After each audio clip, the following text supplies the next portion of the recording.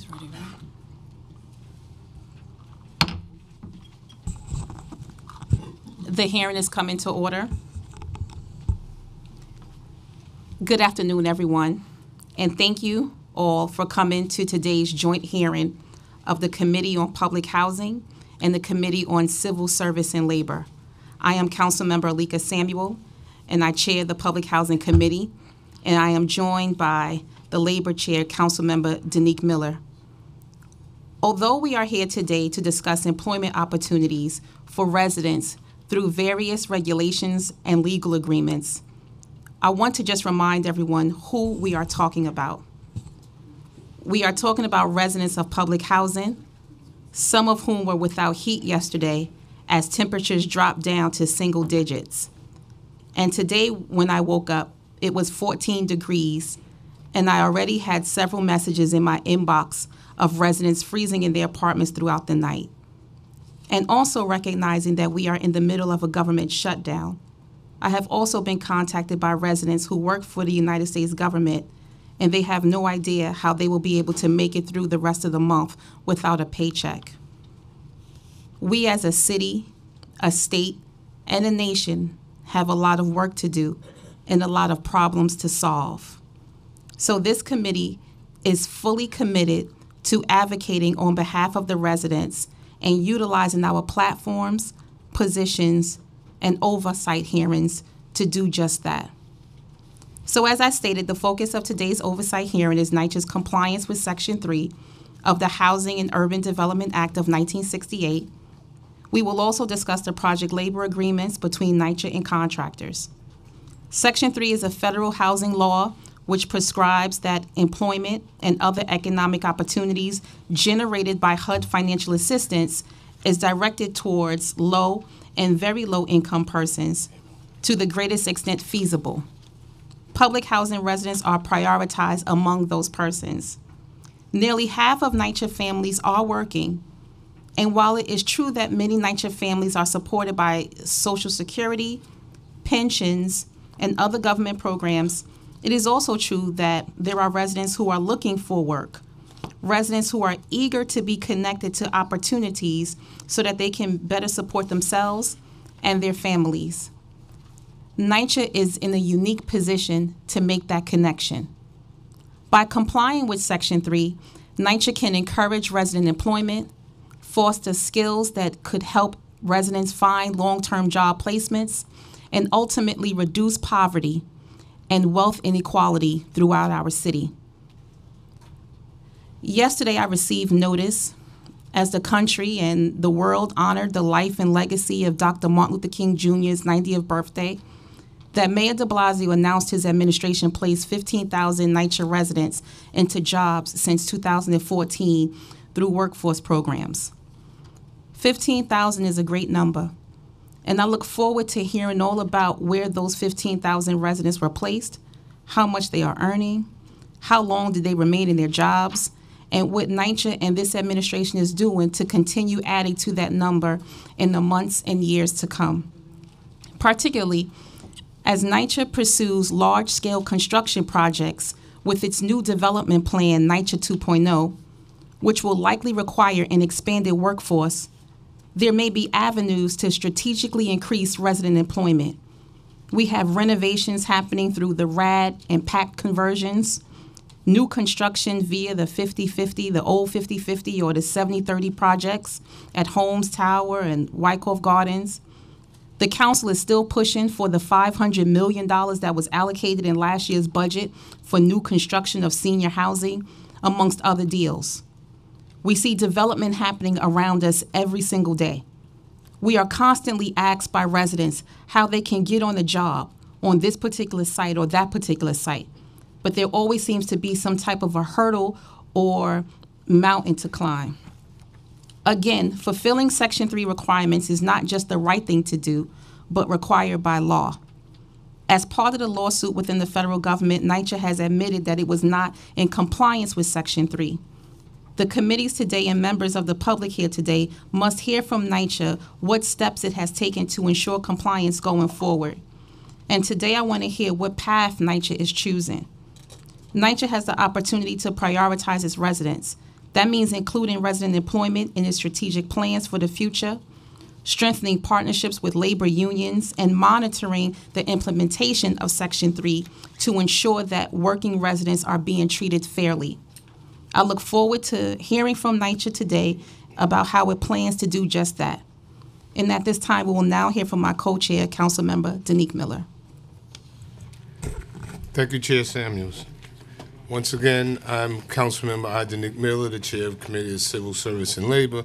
I'd like to thank my colleague, Alika Samuels, the Chair of the Committee on Public Housing, for holding this hearing and on this very, very important topic.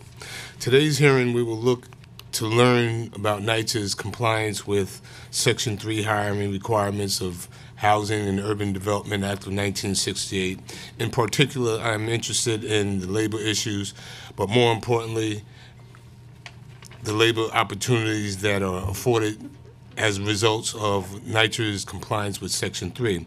I look forward to learning from NYCCC, the various labor unions and NYCCC and various labor unions presented today, and all others that will be testifying. As my colleague discussed, NYCCC is complex authority. This agency was created in 1934 as to provide low-cost housing for middle-class working families, temporarily unemployed due to the Great Depression, to bolster the lagging economy created by the lack of job trades. At the time this agency's purpose and function began to now, they have drastically changed. Now one would say that NYCCC has become primarily a place where the city's lowest income families and individuals can have a decent, affordable housing. However, there is reason to believe that this goal may not be provided at this time. This is an issue itself, but generally NYCCC is an affordable option for many low-income New Yorkers who simply cannot afford the staggering rents within our city. In addition to providing housing for its 390 authorized residents, there is and has always been a substantial opportunity to promote and increase employment and training among NYCCC residents, which could effectively reduce overall poverty and wealth inequality throughout our city. In efforts to ensure the lowest income persons in society generally living in public housing are provided these opportunities, training and contracting with generated by federal financial assistance from HUD. Section 3 of HUD Act of 1968 was created. Section 3, which applied to NYCCC properties, requires that recipients of HUD funding, including developers, owners, contractors, and subcontractors, ensure 30% of their new hires be set aside for low-income individuals.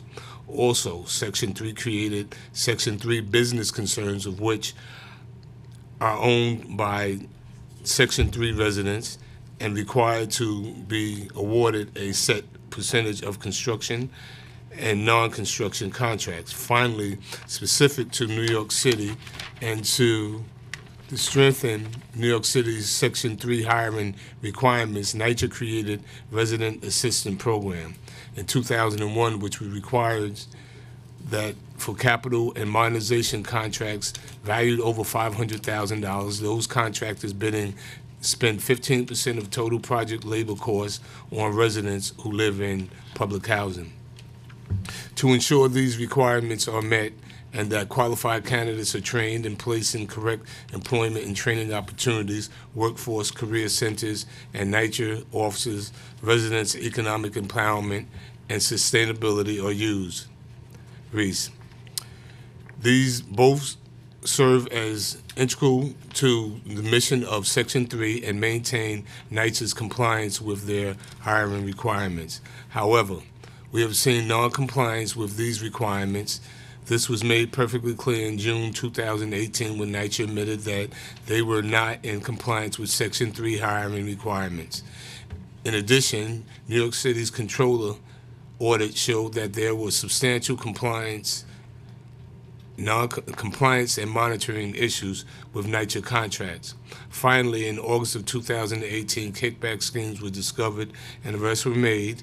Increasingly, these investigations are still going on.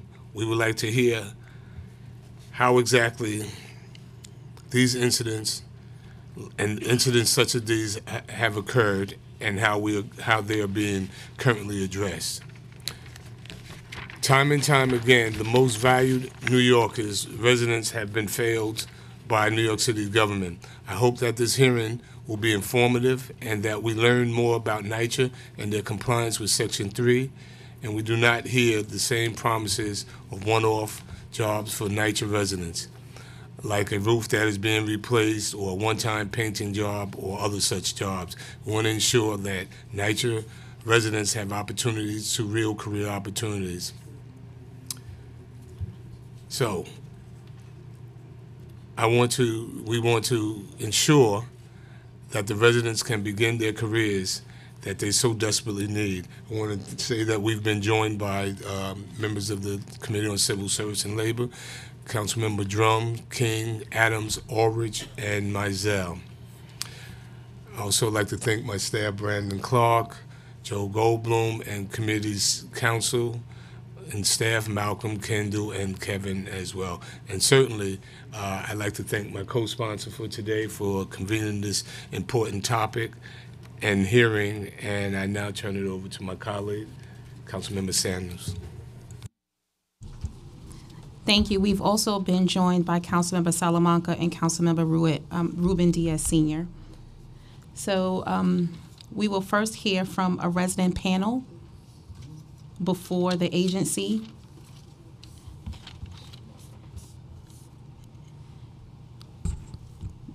Mr. Willie Lewis from St. Nicholas Houses.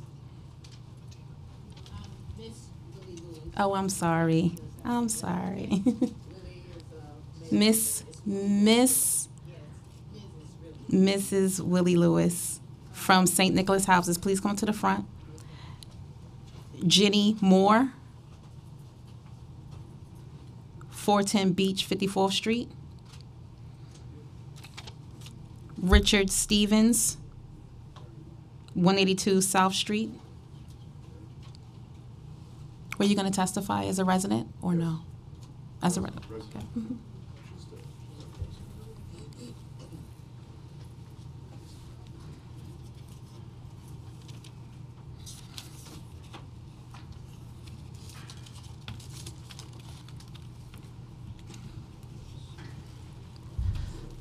So before we hear from the NYCHA as an agency and the administration, we like to hear from the residents so that we can get a sense of what's actually happening on the ground. And the reason why we're here is because you are here. And so we want to make sure that we amplify your voice and that the agency speaks directly to what it is that you're saying. So that's the reason why we're calling the residents up first. And with that being said, we will start with Mrs. Willie Lewis. Good afternoon to everyone.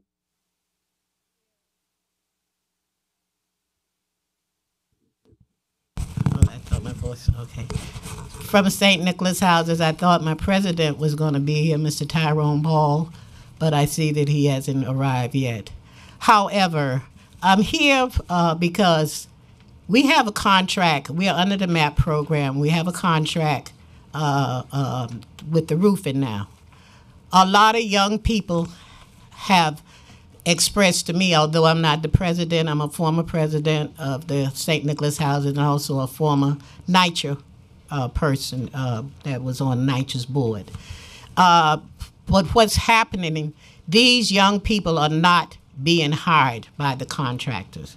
With this roofing going on, young people come to me and they ask me about jobs and stuff. I send them to the president and nothing happens, okay? Then they come back and tell me they was supposed to go this place, they supposed to go that place, and they go and then they wait for a call and no call.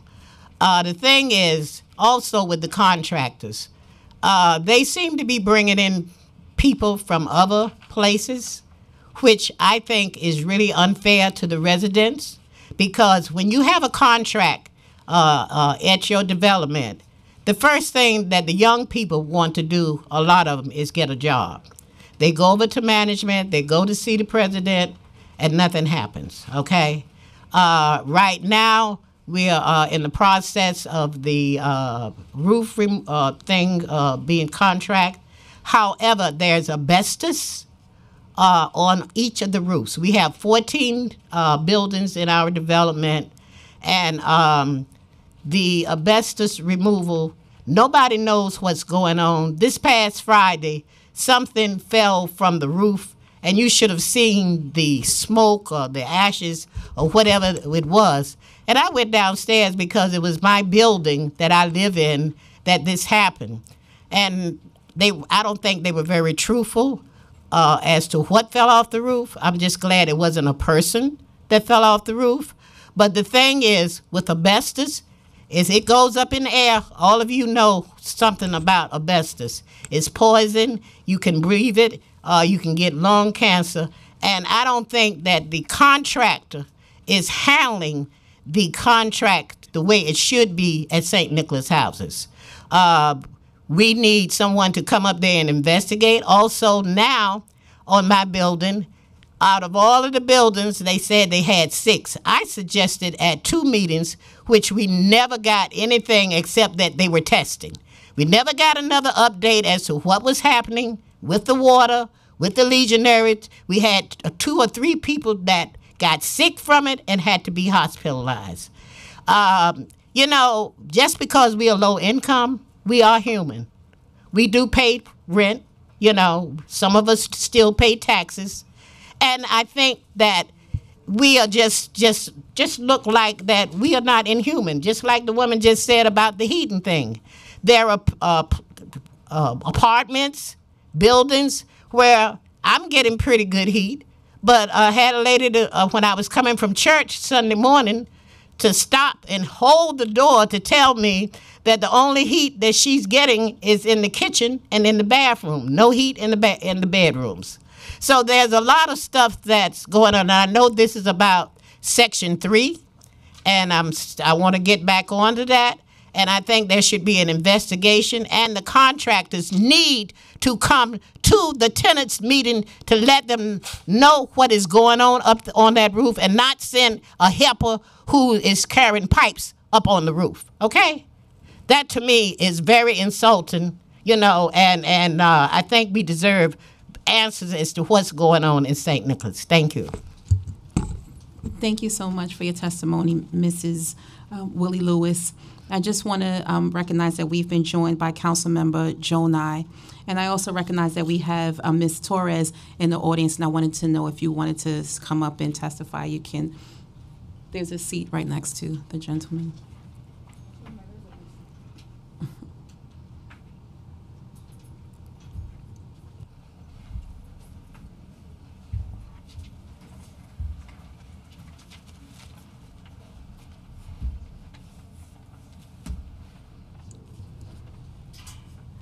Thank you. And before you go, I need everyone to just state your name for the record before your testimony. So, Mrs. Williams, I know I said your name, but can you just state your name for the record? Oh, my name is Willie Mae Lewis, and I'm from St. Nicholas Houses. Okay, thank you. Thanks. My name is Jerry Moore. I'm from Ocean Bay Houses in Fort Rockaway. Oh, yeah, I'm here representing Ocean Bay Houses. Me and like 2 of my other co-workers came through, and they wanted us to speak about the development and the stuff that's going on there. Well, I'm born and raised there. I've been there since a little kid, and I've seen a lot of changes, you know, from old to new, and it's got better. It's got better, you know, with the construction and the building, the fixing of the apartments and everything. But it's the job wise. Like, you got a lot of guys, you know, young guys that's out of work, that's looking for work. And you know, they come to me, you know, I don't hire, but I can direct them, you know, recommend them, you know, what they have to do to put in a resume, and just, you know, follow up on your resume.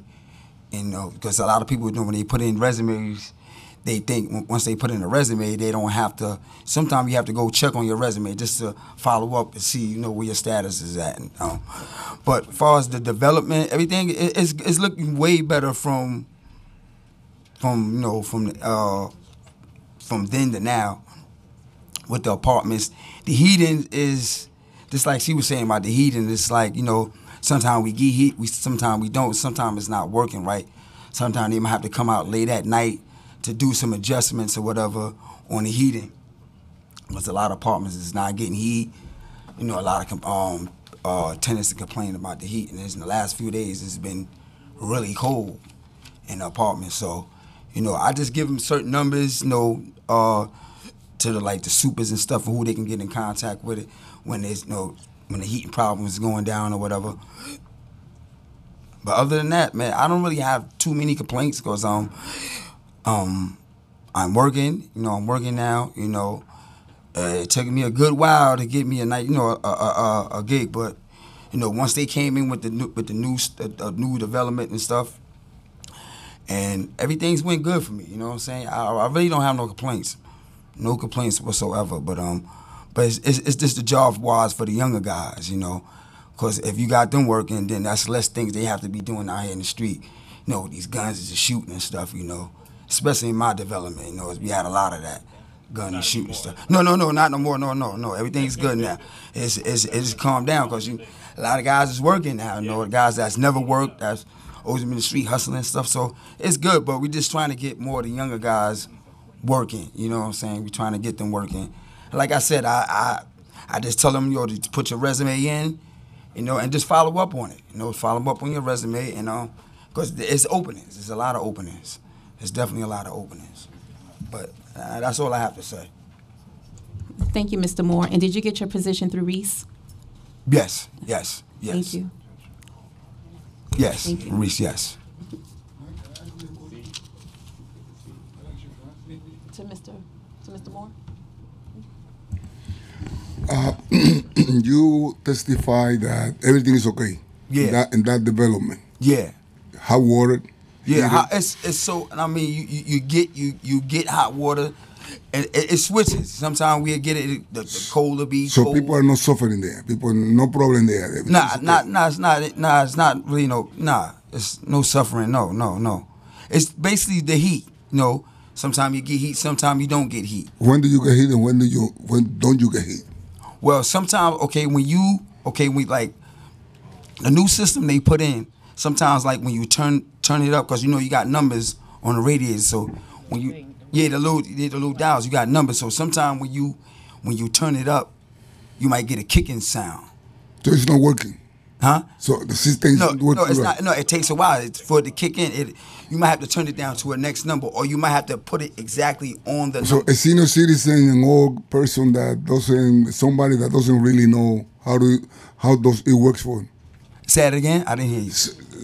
Someone that doesn't know is not as smart as you are. And with that system, how the system works for that?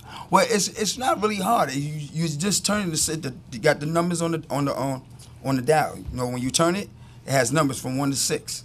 But sometimes when you turn to the number, as far as the heat, it goes up. The highest it goes up is number 6. But sometimes when you actually put it on the number, you might get a kicking sound. So sometimes you might have to turn it down to get to the next level, you know, just to get the kicking sound. But most of the time, it's working. You're not really getting too many problems with it. You know what I'm saying? It's new and trying to just figure out a new system. Okay. Yeah, they still trying to. So the bottom line is that in that development, everybody's happy. Well, I can't say everybody's happy. We got 28 buildings in there, so I can't say that. I would hope that there's a level of excitement because we're talking about Ocean Bay, aren't we? Yeah. Okay. Yeah. I can't. Okay. Yeah. All right. Okay. All right. Well, thank you so much, Mr. Moore. Mr. Stevens. Yeah. No. Next. Richard Stevens, resident Alfred E. Smith Houses. I have been living on Social Security disability for a while and got an operation. This is many years ago, actually. And I have since been through state agencies, nonprofits, city agencies, and have learned a great deal about bureaucracy and the difference between the nonprofit sector, government sector, and the business sector. Employment is very highly regulated in New York City. The prospects of somebody who's middle-aged and very long-term unemployed getting a decent job are very difficult. I happen to have no funding to pay for additional degrees or trainings. So I approached it in a somewhat naive way over the years, and have found lack of. I do some freelance work and make a little here and there, but I found a great lack of success. But I learned a great deal about the disastrous state of workforce development. It sounds nice, but many of the people, most of the people I run into, they don't have any idea what businesses need, how businesses think. They don't know how to identify transferable skills. So the specific problem that we have with the topic of this hearing, the support system for that is so weak that one can fund and hire people that one thinks are going to be qualified because of something's on their resume. But that doesn't mean they have the cognitive ability to be able to actually evaluate opportunities, evaluate the prospective employee, and to actually get things done, make the phone calls, pitch to employers. And so I, as somebody, my skills are, many of these jobs are blue-collar jobs, and I have blue-collar skills that I haven't used in a number of years, but I also have white-collar skills in research compliance, legal work, and in investigation. And some of those skills certainly would fit into some of these development programs covered under the topic of this hearing. But there's never, the few contacts I've had with anybody dealing with these programs, these Title III programs, have made no, effort to even want to discuss anything other than the limited blue-collar jobs.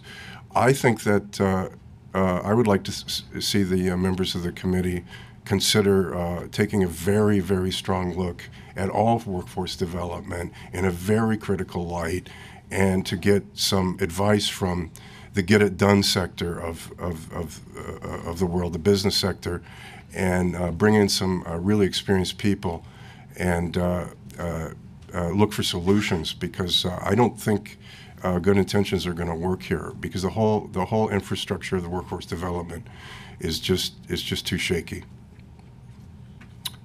And that's it. Thank you. Thank you for your testimony. Thank you, Richard. My name is Aixa Torres, and I'm the president of Alfred E. Smith Resident Association. Section 3.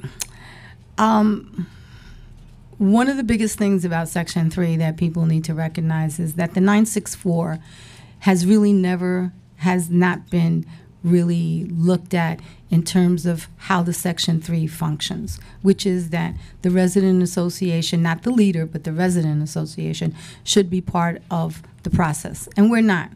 And that in itself is a problem. I have right now, they're almost finished, a $56 million contract from the FEMA, and they hired ultimately 6 people. What's wrong with that figure? Part of it has been that what they've done is consolidated everybody, and so people who worked in another development have now come here to work in Smith, and so by the time they got to Alfred E. Smith, there wasn't enough so-called Section 3 positions open because they had been taken by others. And that is a problem, because it creates a situation. I don't want anybody to lose their job, but clearly there has to be defined lines of, when the contract is in that development, that the residents in that development get first pick. That's first choice. The other issue that I have is that the assumption is that there are people in public housing that have no degrees, have no office skills, have no knowledge of anything other than cleaning up after the contractors or skills. I will say that this administration has tried to do with the workforce, and I actually have like 5 residents that graduated from the workforce, right? And they hooked up with unions and things like that, and that's the right trend. However, prior to this administration, and it's not about taking favors, but it's a real reality for me, the other two previous administrations did this. If you had a godfather, you got baptized, right? And as much as this administration has tried to kind of fix that, you know, we're talking about 20 years of that constant thing, of that being done. And it was not only in NYCC, but across the board, because even in the DOE that happened. And so how do we begin to fix it? Follow the 964. Resident leaders should be at the conception of the contract, and we should talk about how many jobs are going to be done when the contract's being done, and how much money is really spent, and how much does the regulations actually say, because it says 8% of the total budget. I did the math, and none of my residents that are working, okay, are making $250,000. They're not, you know. And so the higher paying jobs that are administrative don't go to the residents, and they're outsourced and things like that. And that has to be revisited. That really has to be, because it's like, you know, we live in public housing, so we don't know how to read, we don't know how to write. Excuse me, I have 3 degrees, I am bilingual, fluently bilingual, and I'm an example. I'm not talking about me, but there are, like me, there's hundreds of residents with those kind of skills and with that kind of education, that we choose to live in public housing, we choose to live in, for whatever reasons.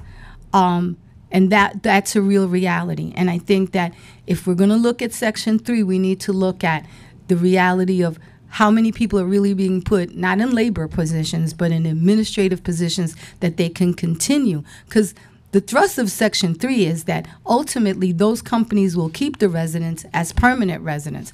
I don't want to hear, like I had one contractor telling me he's had the same resident who's no longer a resident, okay, hired under Section 3 for 15 years. Are you kidding me? And that he's met his Section 3 requirements. I just looked at him. I said, do you think I'm stupid? It was not a pretty meeting. Okay, for those of you who know me, I was livid because, you know, you're telling me that this person who doesn't even know my residents, and that's the other part of the Section 3, right, is that if you hire residents, and that is something that NYCC has to revisit again. We used to have seasonal, thanks to the council, because the council used to pay for that. And those members, those residents that became seasonal ultimately became permanent workers. And I can tell you that I'm quite happy with my management. You know, we work together. We don't always agree, but we work together. Any issues that we have, we sit at the table. I have a grievance committee, and we talk about real issues. In terms of heat, we have a roll call system, the association. We have a roll call. We have, and you know, if the heat goes out or the water goes out, we have somebody to call in every building. And then, you know, the director of heating met with us. I was very impressed with the changes that he's made, and hopefully they will make a difference. So those are the kind of things that need to happen.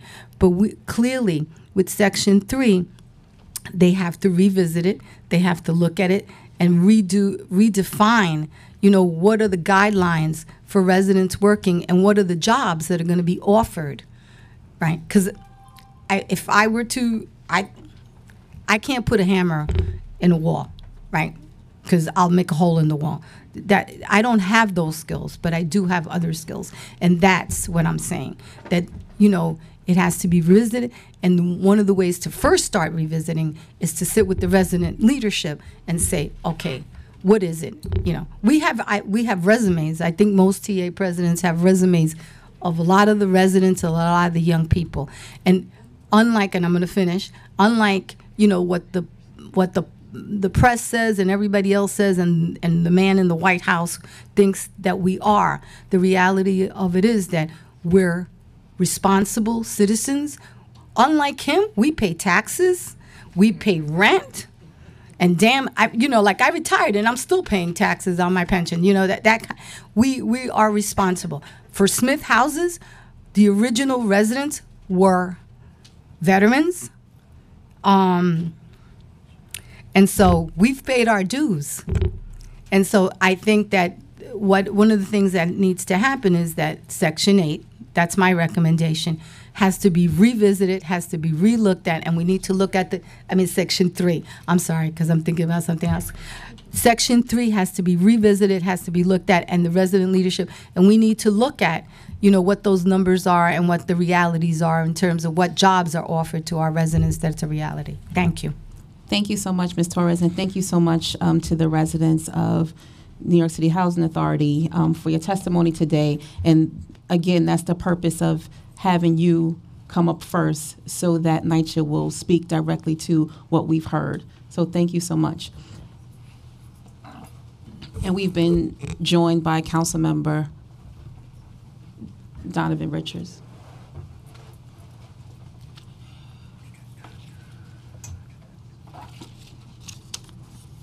And so joining us today, representing the New York City Housing Authority, will be Sadia Sherman, Executive Vice President of the Community Engagement and Partnerships Division, as well as Esther Hines, the Senior Deputy Director for Vendor Integrity and Supplier Diversity. Well, that was a lot. So please join us.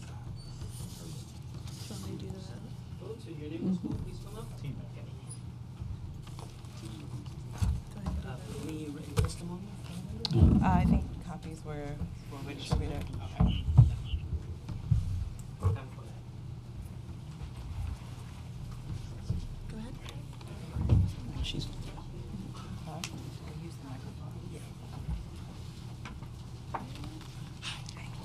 And we've also just been joined by Councilmember Carlos Menchaca and Councilmember Diana Ayala.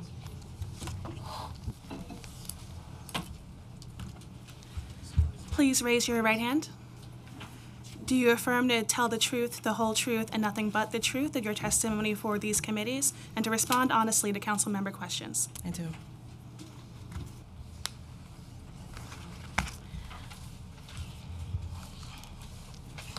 Okay.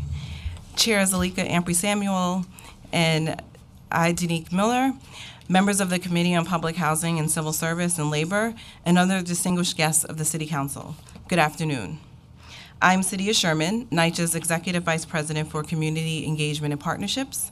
Joining me today are Director of Vendor Integrity and Supplier Diversity, Esther Hines, and other members of NYCHA's team. Connecting residents to high-quality job training and employment opportunities is a crucial part of our mission to improve the quality of life of our residents.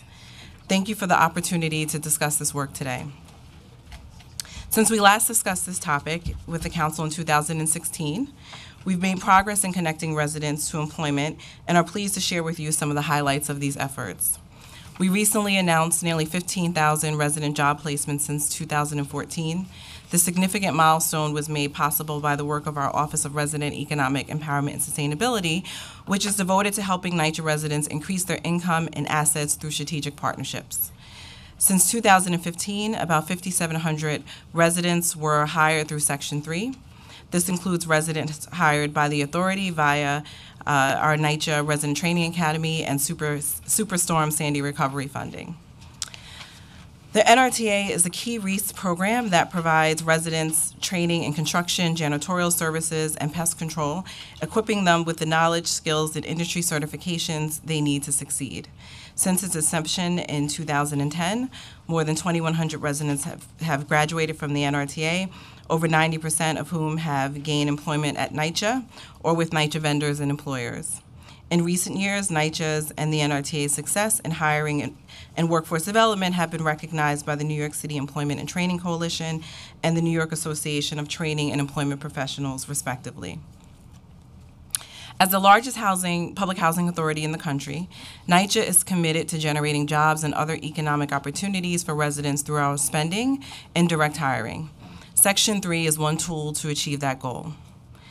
Section 3 is a HUD regulation that requires recipients of HUD financial assistance to generate jobs and other economic opportunities for public housing residents and other low-income members of the community to the greatest extent feasible. The goal is that 30% of new hires are Section 3 hires. that is, NYCHA residents or other low-income members of the community. NYCHA regularly reviews the certifications of new hires submitted by contractors to see that contractors meet or exceed the 30% threshold. Of the nearly 900 Section 3 monitor contracts that were closed out between 2016 through 2018, 98% were in compliance with the Section 3 requirements. Of the 2%, 1% demonstrated that they attempted to comply with the requirements to the greatest extent feasible, and 1% are currently being evaluated.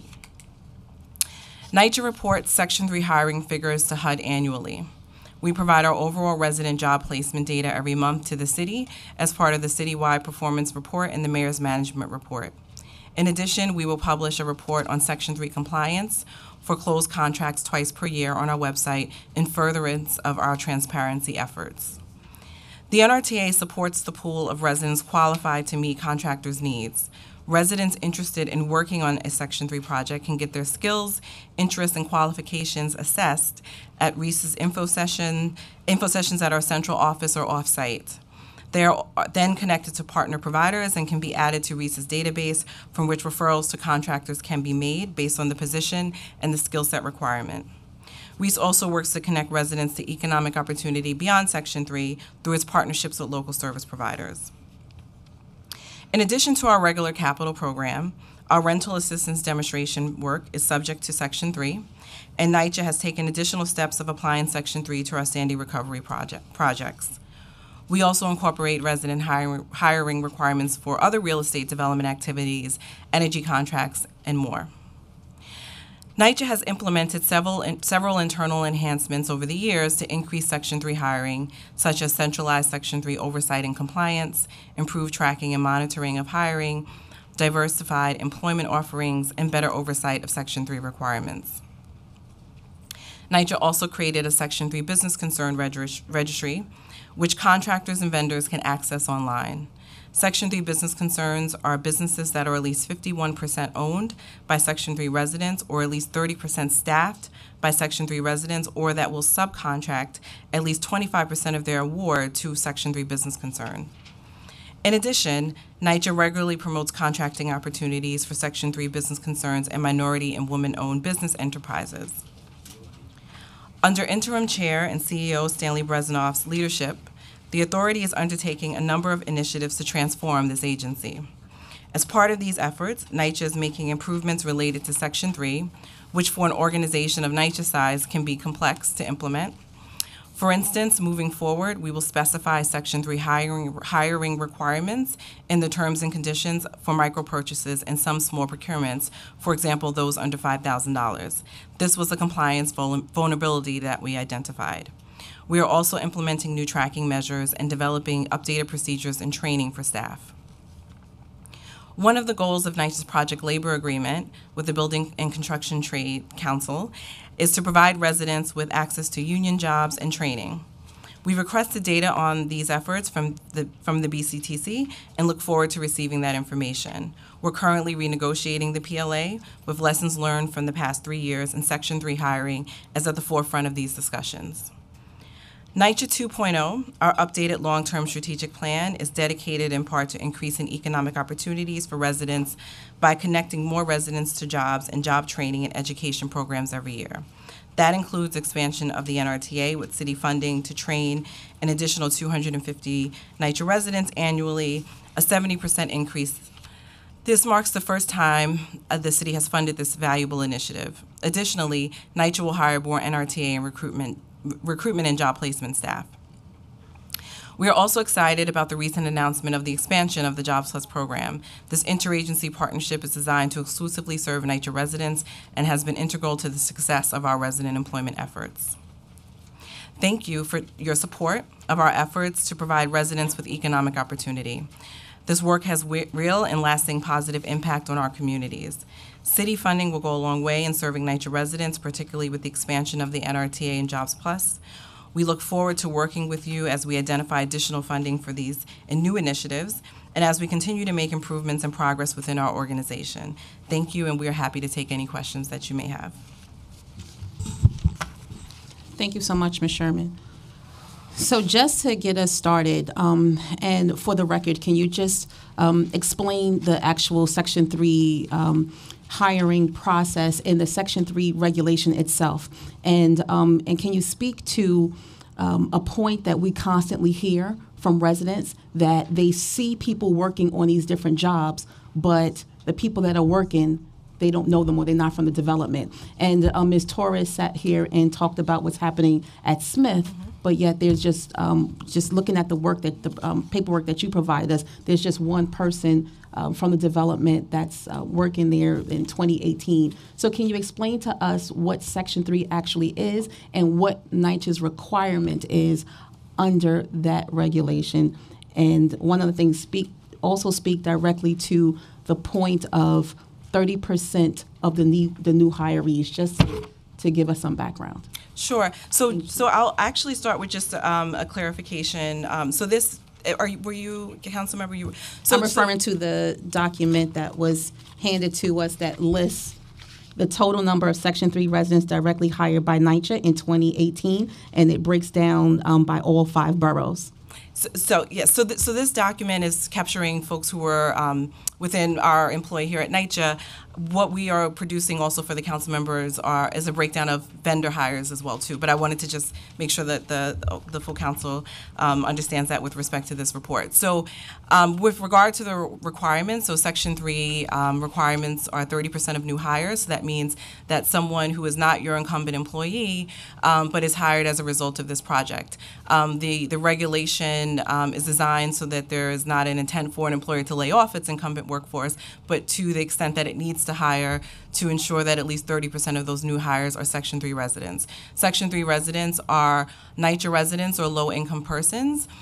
There is a waterfall of priority, and so that priority starts with residents who live where the Section 3 covered assistance is being administered, so that would be residents who live where the work is occurring. The second priority would be NYCHA residents citywide, so anyone who is a public housing resident. The third priority would be low-income persons who have graduated from a youth build program specifically, so those would be 16 to 18 to 24-year-olds, and then other low-income New Yorkers. And so out of our Section 3 placements with vendors, about 50% of those placements are residents who are working either at their development or within their borough. 30% are residents who are working in a borough other than their own, and the remainder are typically residents who are working on citywide contracts. And so some of what you see on the ground is a reflection of where we are attempting to match residents based on the skill set requirement of the position, matching residents where they live to where they work in positions where they meet the qualifications. But also what you see happening on the ground is a reflection of how NYCHA contracts work as well, whereas we may have citywide contracts that cover multiple developments. And so you may have a contract at Baruch Houses and have a contract at Smith and have a contract at Wald, and it would still be one contract. Typically what we would do in that process is when a contract is awarded, there is a notice that goes through the Resident Association to let them know there's a new award. This is the projection of hires. If you know people are interested, please connect them with our office so they can be connected to training. But sometimes you will see residents who are NYCHA residents but do not live at the development where they're working. So using Alfred E. Smith as an example, do you have the information in front of you that states like how much was the contract, how many people were actually hired under that contract to work at Smith Houses, and how many of them were NYCHA residents? So I don't, but we can obtain that for you.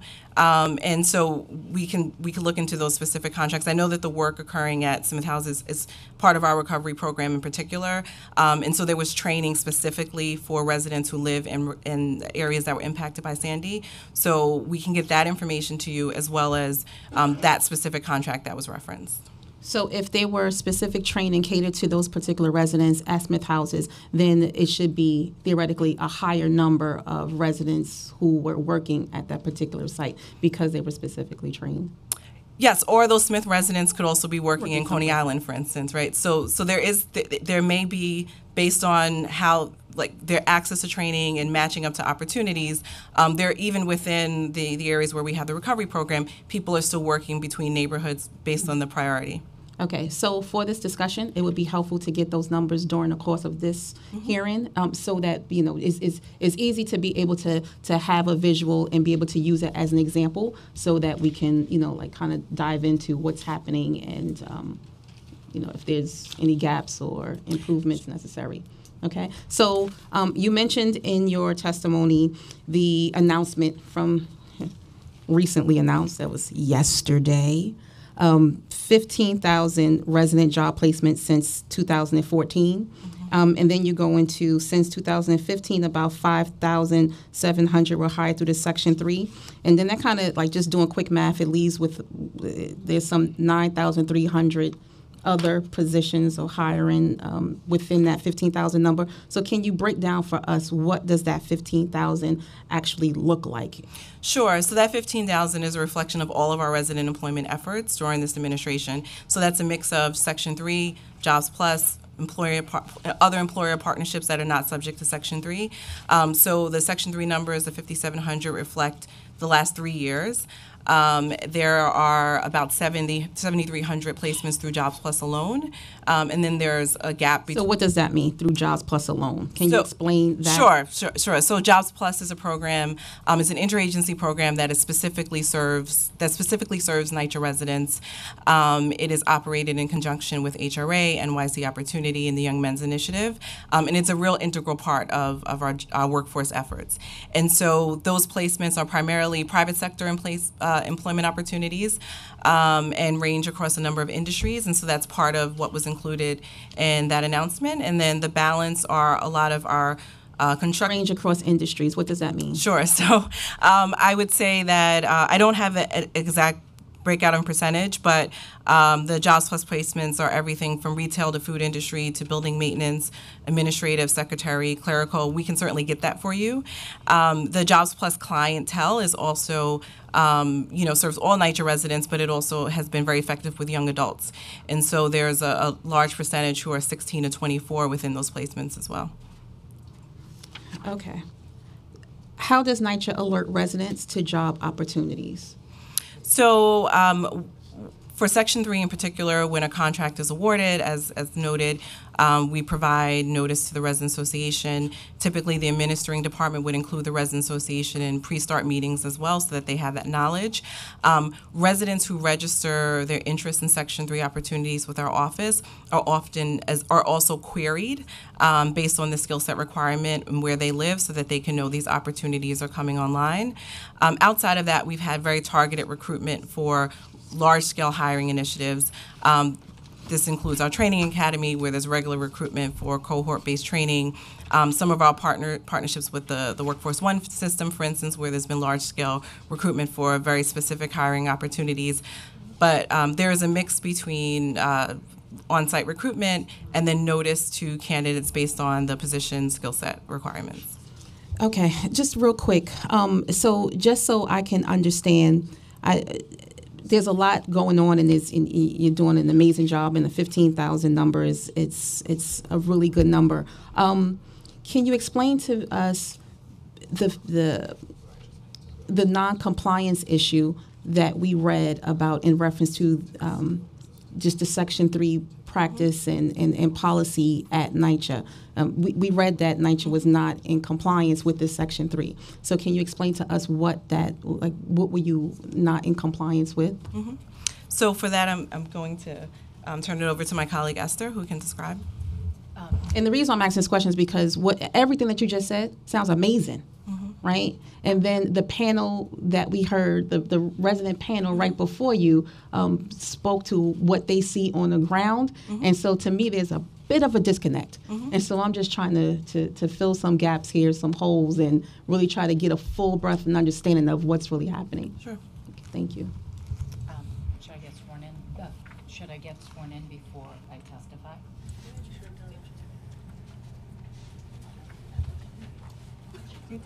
I did? I thought you did. We can do it again. Oh, maybe I was nervous and I forgot. My name is Esther Thomas H. Hines. All right. Do you affirm to tell the truth, the whole truth, and nothing but the truth in your testimony before these committees, and to respond honestly to council member questions? I do. Okay. Okay.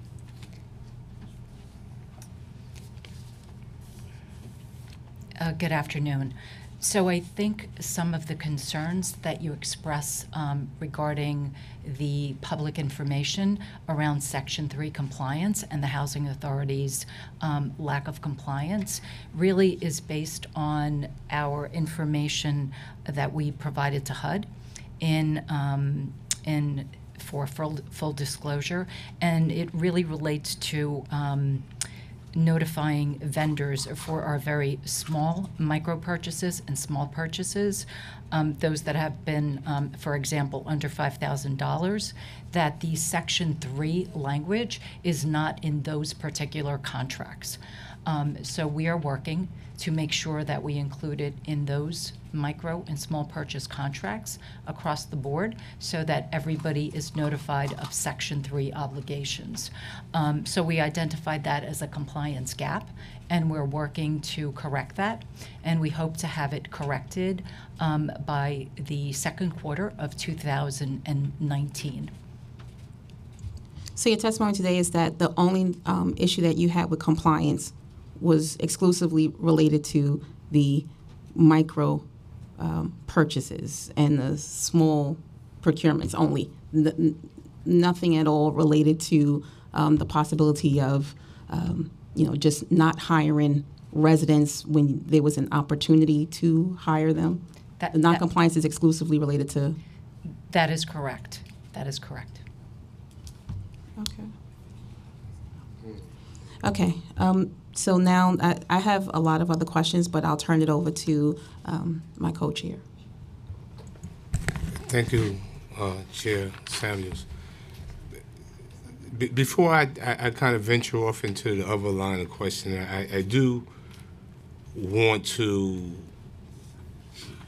We need some clarification on what you just mentioned about compliance, because I know that we recently had this conversation and we were certainly not where we are today. So I'd like to kind of drill down on what that compliance looks like, because we were not able to, we weren't afforded these numbers in the recent past. So you say that 98% of contractors were in Section 3 compliance. What is the time period for that? So the information regarding the 98% relates to the contracts that we monitored and closed for January of 2016 through December of 2018. So for that period of time, when those contracts closed, that's when we could determine whether or not contractors were compliant with their Section 3 obligations. So based on what you just said, that there's an opportunity, there is generally a 3-year contract awarded in that time period for the purposes of what we're saying now. No, the contracts I'm speaking of were contracts that closed. The contracts could have varied in time. They could have been a 5-year contract that closed in 2016. Or okay, so. And your determination as to whether a contractor was in compliance was based on the close of the contract? That is correct, sir. So if it was a 5-year contract from year 1 to year 4, you have no way of knowing whether or not they were in compliance? Well, we track those contracts to see if the vendor is in compliance with their goals, and I think it's important. Were there any contractors that were not in compliance in year 1, 2, 3, or 4, to your knowledge? There were, sir. There was out of the 98% of contracts that closed within that period of time that we found to be in compliance with their Section 3 goals of 30%, which 30% or more exceeded their hires. There was 1% that cited some labor impediments, approximately 10 contractors, and there were 9 contractors that were not compliant with the 30% goal. It's important to know. I'm sorry, what the question that I asked specifically was, had to do with chronological. In year 1, how many were in compliance? Year 2, year 3, year 4, do you know that? if you use as an example that it could have been a 5-year compliance, if we're examining compliance at only the 5th year, did the residents of NYCHA have an opportunity? Were they taking advantage of those opportunities in the first 4 years or in the first 3 years or whatever length of the contract it is? It appears that we are judging the contract by its closing or its completion and not necessarily what they did through the totality of the program, right? I mean, it makes sense that, is there a way for us to know that? And if in fact, is a person that has a 3 or a 5-year contract that did not meet their compliance requirements in the first 3 years, in year 4, in the final year, do we deem them to be in compliance first? That's the question I'd like to answer first. So we monitor the contractor's compliance over the course of their contract. There are some contractors who hire at the beginning of their contract with NYCHA, and this is related to new hires only. The contractor's obligations for Section 3, 30% or above goals are related to new hires specifically. And some contracts hire people on the front end of the contract. Some contractors hire more in the midpoint of the contract, and some contractors hire new people towards the back end of the contract. So we monitor the new hires and the Section 3 hires throughout the life of the contract to ensure that that they are meeting their goals throughout the life of the contract. Once the contract closes, then that gives us the broad picture of whether or not the contractor was in compliance. I'm not so sure that's the case. I'm not sure if I was trying to evade compliance. Certainly, there's a lot of latitude based on what you said for that to happen. For me not to hire for 3 years or 4 years or within a certain portion of the contract, and then there's also this kind of from this side of the table here. I think that our greater concern is not whether or not someone is complying and hiring 30%. It is more about retention, career creation, and opportunity. And so based on those numbers, we're not able to ascertain whether or not we're achieving long-term goals of whether or not that we are creating career opportunities for the residents of NYCHA. And so if in fact that is the case and that is the mechanism that is being used today, then I would submit that we should take the opportunity to examine the current mechanism that we're using to see whether or not that we're fully taking advantage of the program and that we're not creating loopholes for unscrupulous contractors to avoid and evade compliance here. And certainly the reason that we have this line of question is because we've seen that, and certainly when we listen to the testimony that was given earlier about whether residents of a certain development was going to follow that company to the next development and therefore lessening the opportunities for the residents of that. If a company does capital work, I'm sure that they're not exclusive to NYCHA or government contracts or NYCHA contract, or they're not their only work is not only in the next NYCHA development. So that once a person develops the skill set to work, that they can work anywhere beyond NYCHA, and holding on to those single or 2 or 3 NYCHA residents and carrying them from job site to job site will maintain that compliance. And I think that we're cheating ourselves in achieving our overall goals if we agree that this mechanism currently is the way that we want to go, that there's an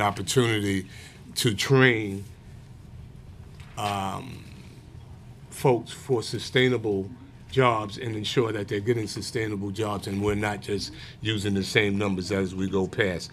So whether or not that is the case now, or whether you want to expand on that, perhaps there's something else that we can do to evaluate whether or not a company is in compliance or not. But that's where I would like to begin, because I just don't see that working in the way that whether or not we are achieving the goals that we set out, right? And so, which is long-term sustainable career opportunities and training. And so I would like to talk, so that's the first piece. And then nearly almost exactly half of the jobs were outside of NYCHA. And that's the same thing that we want to talk about, whether or not we're seeing what we commonly see in workforce development, which are kind of proliferation of low-wage, fast food, retail jobs. And I understand that they're entry level, but could you speak to also the training and development that occurs in the workforce development that prepares not just for entry level, but are there specific job skills that we're training for, that you have identified, even if they are long-term capital programs? How do we ensure that residents are, including the kind of the backroom IT and administrative work that is being done as well, right? That there are a plethora of long-term contracts, or even add them up, years of capital projects that are happening. Is it then worth it to ensure that we're training for those more transferable skills, IT, admin, the backroom stuff, which is not a big deal. Other agencies do it. Is NYCHA doing that? Sure. So I can speak to the question regarding training. So within NYCHA, we manage a network of partners across the city who offer residents training. This is across a variety of sectors, and so we have a partnership around IT training that's been generously funded and supported through the council. We have training in the healthcare sector, administrative. Within NYCHA, we manage a resident training academy, which is specifically designed for the types of jobs that we typically generate, which are building maintenance and construction positions. So that program on the construction side in particular is an 8-week pre-apprenticeship training. It's really designed to ensure that residents have OSHA certification, but other certifications. So they graduate with around 6 different certifications.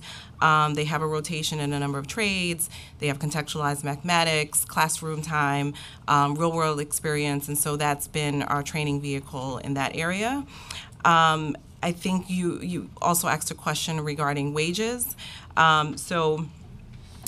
Within our placements through partners, and particularly the Jobs Plus program, the median wage last year was around $14.95 per hour, which precedes the new minimum wage increase, and is also reflective of the types of jobs that they're connecting folks to, which are a mix of entry level and mid level. On the Section 3 and NYCHA direct placement side, the median wage was around $21 per hour. And there's a real range there, so there certainly are Section 3 positions that are back office or security, for instance, as you mentioned, but most of these are in the construction trades. Our top titles are mason tenders, laborers, asbestos handlers, and those average wages were between $38 and $39 an hour. And so there certainly is a range based on the experience level, and also between the placements that NYCHA facilitates directly, as well as those that are where our partners are making that connection. So let me just segue into one of your programs that are being instituted with the with the painters in District Council 9. Could you speak to that program, the success of the program or lack thereof, and what you're doing or what we could be doing differently to enhance a program such as this? Sure. So I'm going to ask my colleague Kerry Ju, who's the Chief Administrative Officer at NYCHA, to describe that program.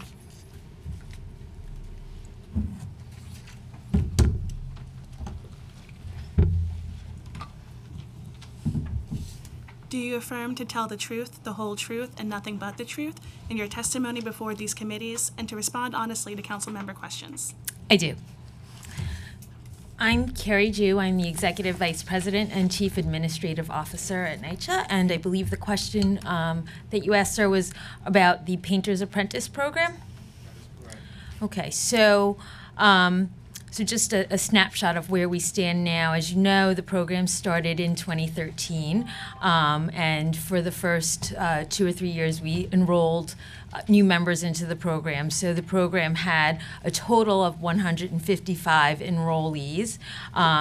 Currently, there and several either stayed with the program and graduated, or they separated from NYCHA and from the program. Currently, we have 22 employees remaining in the program, 2 of which are on workers' comp. So we have 20 active employees in the program. Has this contract been completed? What is the anticipated completion date? So we are funded for the program through June 30th of this year, and then at that point, we would no longer have any funding to complete the program for the remaining participants. And what would be the cost of the next contract to complete the work? Or to do the next level of work? Obviously, this is an ongoing project. And could you just speak to also what this includes? So the program requires that the participants complete a certain number of hours on the job, employed hours, and I believe it comes to about 4 years of on-the-job experience, and then there's also classroom training that's provided by the Finishing Trades Institute that goes along with the program. So that's what the participants are doing on a day-to-day basis. As you know, we're not enrolling any additional people. We haven't been for a few years now, so it would just be a matter of completing the program for the really 20 active employees through the end of the year. I believe it would cost probably approximately, and this is really back of the envelope trying to guess, about $400,000 additional to complete, but we would have to confirm that number. So, what the contract with DC9, aside for the apprenticeship, was that a part of a PLA agreement? The apprenticeship program, I don't believe that was part of a PLA agreement. Okay, so what work were they performing? Because they're working aside from the training that goes on there, they're working aside tradesmen and journeymen over there. What works were they performing? They're painting? So they're painter apprentices. So they're working directly as NYCHA employees, not for a vendor. But right, but the jobs that are being done are contracted. Is that just specifically a part of the painter's apprentice program, or is this a part of? Do they have a contract to paint apartments or some other exteriors of the building? DC9. The DC9. The DC9 is a union that is representing the NYCHA employed painters and the NYCHA employed painter apprentices. So we don't have a contract for DC9 to Okay. So work. What would it cost to do another 3 years of the program? I would have to get back to you and see what that cost would be. I think it would depend on how many people we would enroll in the program. So you said you had about 130 in total? No, I said that in total, we had 155 since 2013, but some of those people have graduated out of the program. Some of those have chosen to not continue, and right now You know what those numbers are? we had 48 who completed the program and graduated, and we had 90 who left the program. Okay. And do you know why they left? For a variety of reasons, I couldn't be specific about. So, without asking you to be specific, if this was a contractor with compliance, this is the same thing in terms of are we getting bang for our buck, I think is what we're trying to assess here. Certainly, we think common sense would say that an opportunity to be a part of a trade union and have a long-term career is the best way to transition to real working middle-class opportunities, right? In doing so, but we'd be remiss if we did not evaluate whether or not this program had real value, considering that those were council dollars that were spent on the program, and whether or not we want to re-up and do it again. Certainly if there were 150 men and women that had real career opportunities that are now card-carrying members of a trade union, that would be well worth it. But if in fact that's not the case, we need to know that as well. How do we evaluate that? Are we paying attention to that retention? And at the same time, are we do we have a mechanism to evaluate that, as in the compliance with the regular contractors? So I'm not sure that I'm quite understanding what the question is. 48 of the people who were originally enrolled actually graduated from the program. My understanding is that upon graduation from the program, in order to become a journey level painter, they required 1 more year of experience.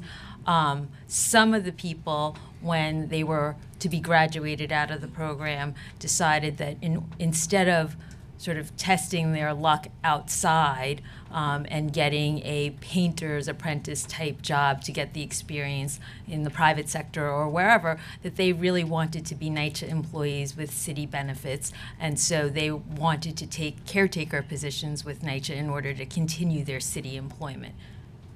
Okay, that wasn't really the question that I was asking. It was really about, how do we track this retention, and so, but I want to move on from there.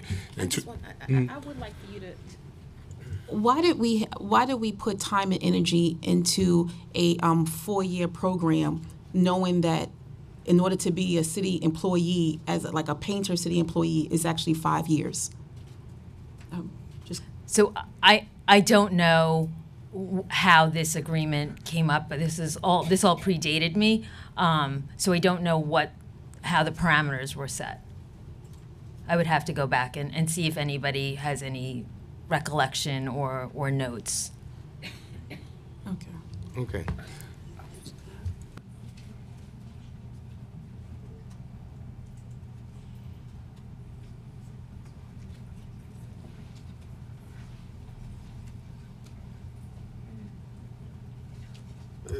So, do you have that information that if you wanted to share it offline?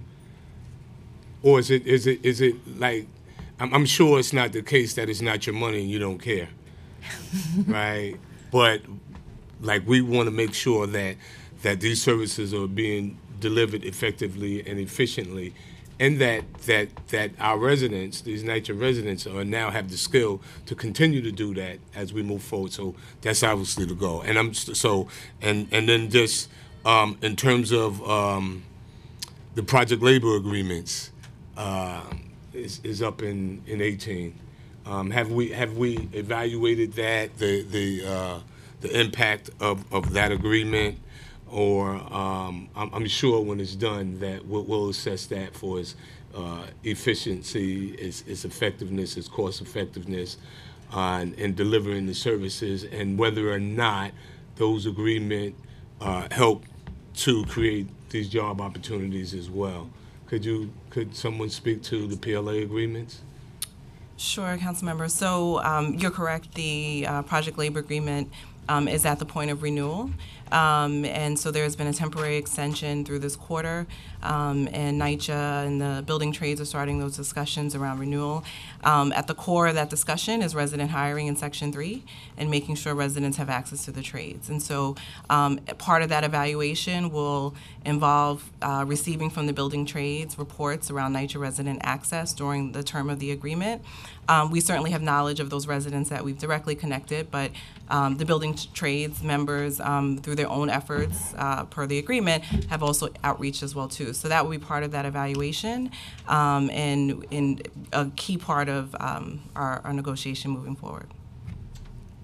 So there is some information that is shared, some information beyond obviously the what is necessary before we get into whether or not, before you evaluate the success of, but whether or not, if in fact, assuming that it is successful, do we have a workforce that is prepared just based on those pre-apprentice skills that are necessary to begin immediately, right? So that, as we talked about, so that we have compliance throughout the length of the agreement.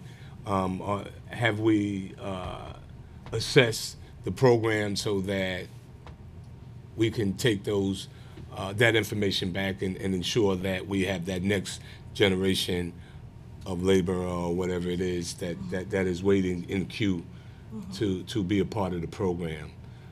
So is there dialogue? Is there a department within NYCHA that is responsible for this relationship, and how has it been thus far? Sure. So in terms of pre-apprenticeship training, so as I mentioned before, NYCHA has its own construction training. Our Sandy Recovery Program also has its own pre-apprentice construction training. There are partners that we work with, such as Non-Traditional Employment for Women and other CBOs who also have training. And so we are certainly connecting residents to the pipeline of pre-apprenticeship training that is available. The building trades itself also sponsors pre-apprenticeship training, so that's some of the data that we're waiting back, that we're seeking from them to understand how many NYCHA residents went through their training as well, so that we have a number of pipelines that are preparing residents to enter into the trades. In terms of how it's gone, we have worked with very particular locals where we have certainly established strong relationships, referral relationships, Local 3 electricians, Local 1 bricklayers, roofers, for instance, where we have developed a substantive referral process. With Local 3 in particular, through partnership with Small Business Services, we've been able to create a few cohorts of academic prep for the Local 3 electricians test, which is very rigorous. And so through that, we've had over 34 Section 3 residents who've been able to pass the aptitude test and make it into the electricians union, which is really exciting. But we want to see more of that in a renewed agreement. And so while we certainly have developed these direct entry relationships with a number of the signatories, our expectation is that NYCHA residents are entering all the trades that are part of the building trades. And so that's part of the exchange that we're looking for, and it is certainly key to the renegotiation. Finally, so do you anticipate that a renewal of the agreement would be the same as what we've seen, or are there some things that we've learned that would enhance the resident experience and opportunities, and in particular as it pertains to the building trades, and having an opportunity and understanding the rules of engagement, what must be done in preparation, and quite frankly, that there is something more than we're going to train you to take an exam? Mm-hmm. Sure. So we would, so it means many of the lessons learned include making sure that we have a regular practice around that data sharing, making sure that the apprentice slots across the trades are clearly designated for NYCHA residents and that they're accessing them.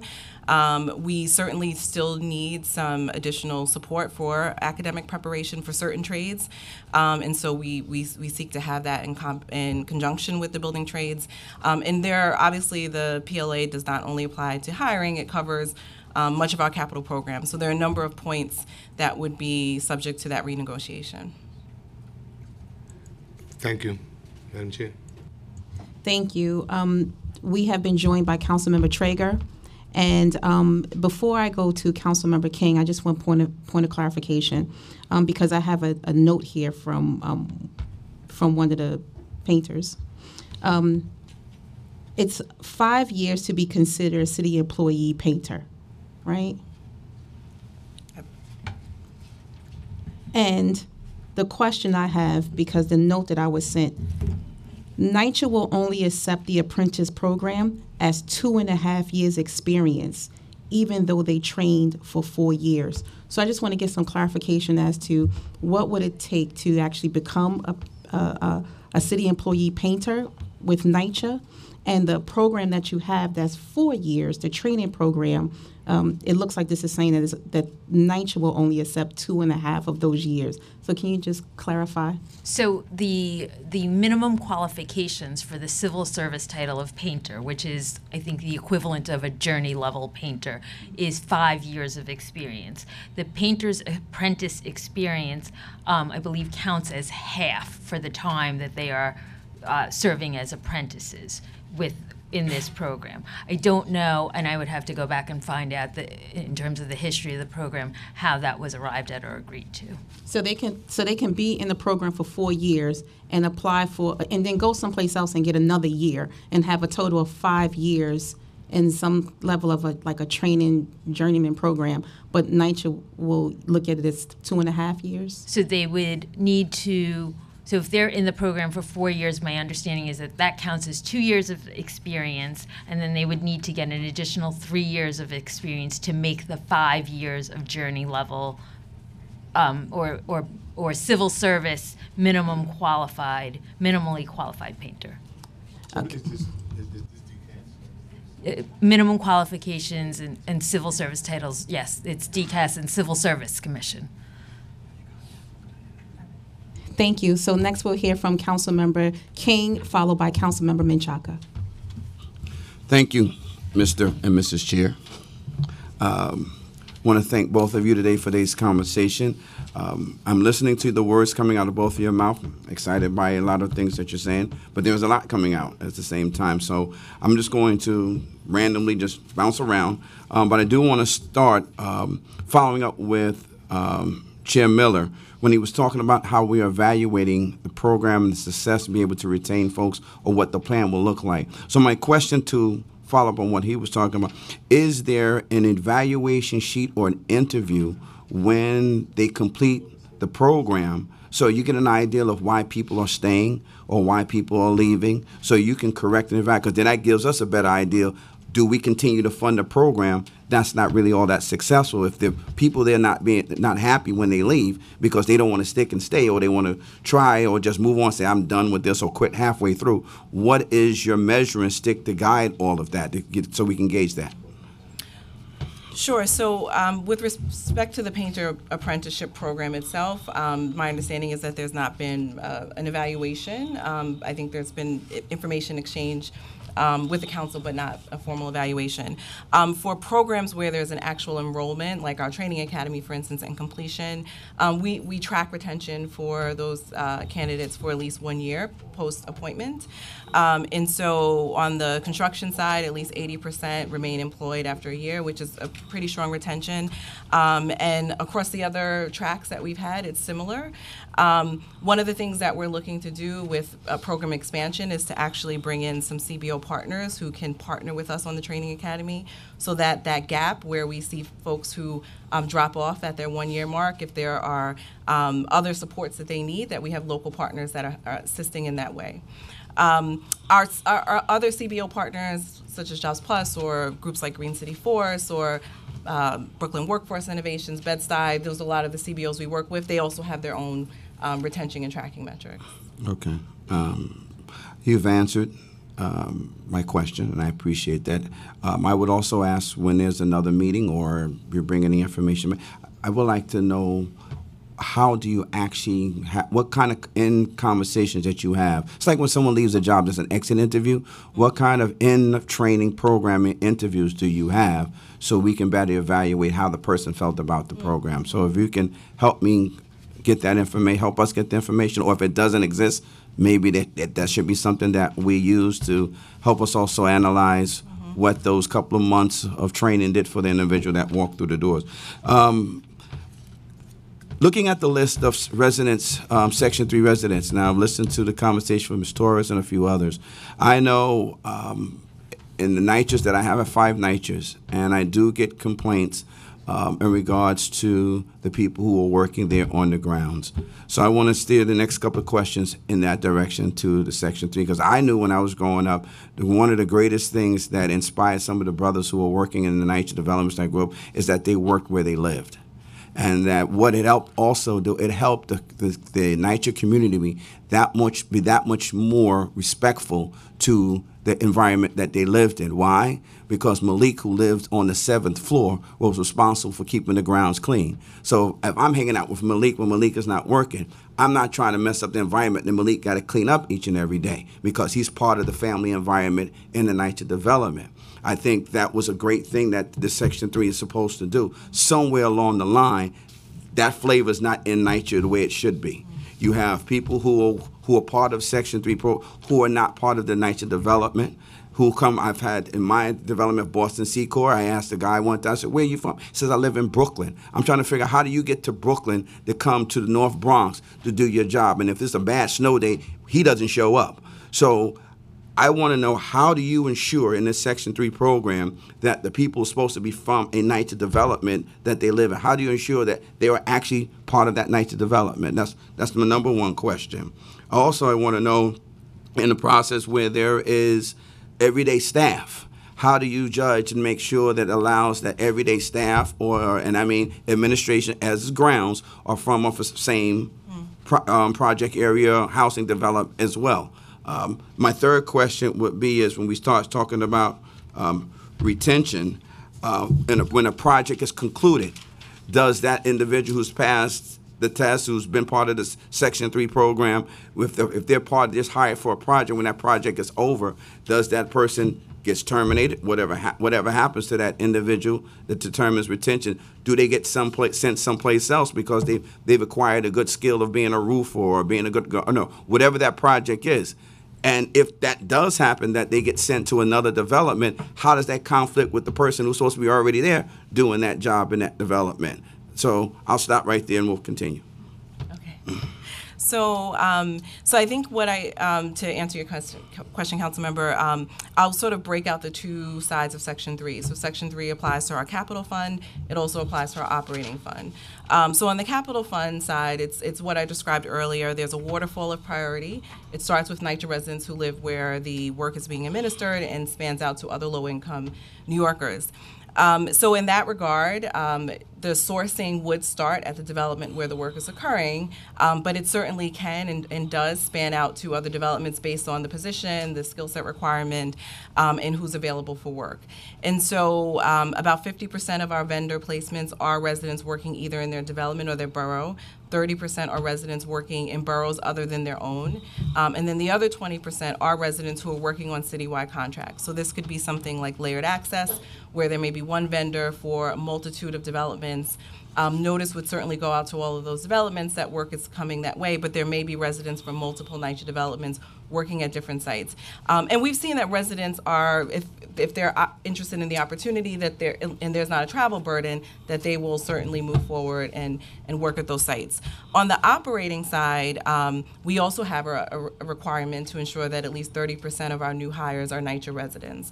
And so on that end, we're at 38% of our new hires for 2018 were NYCH residents.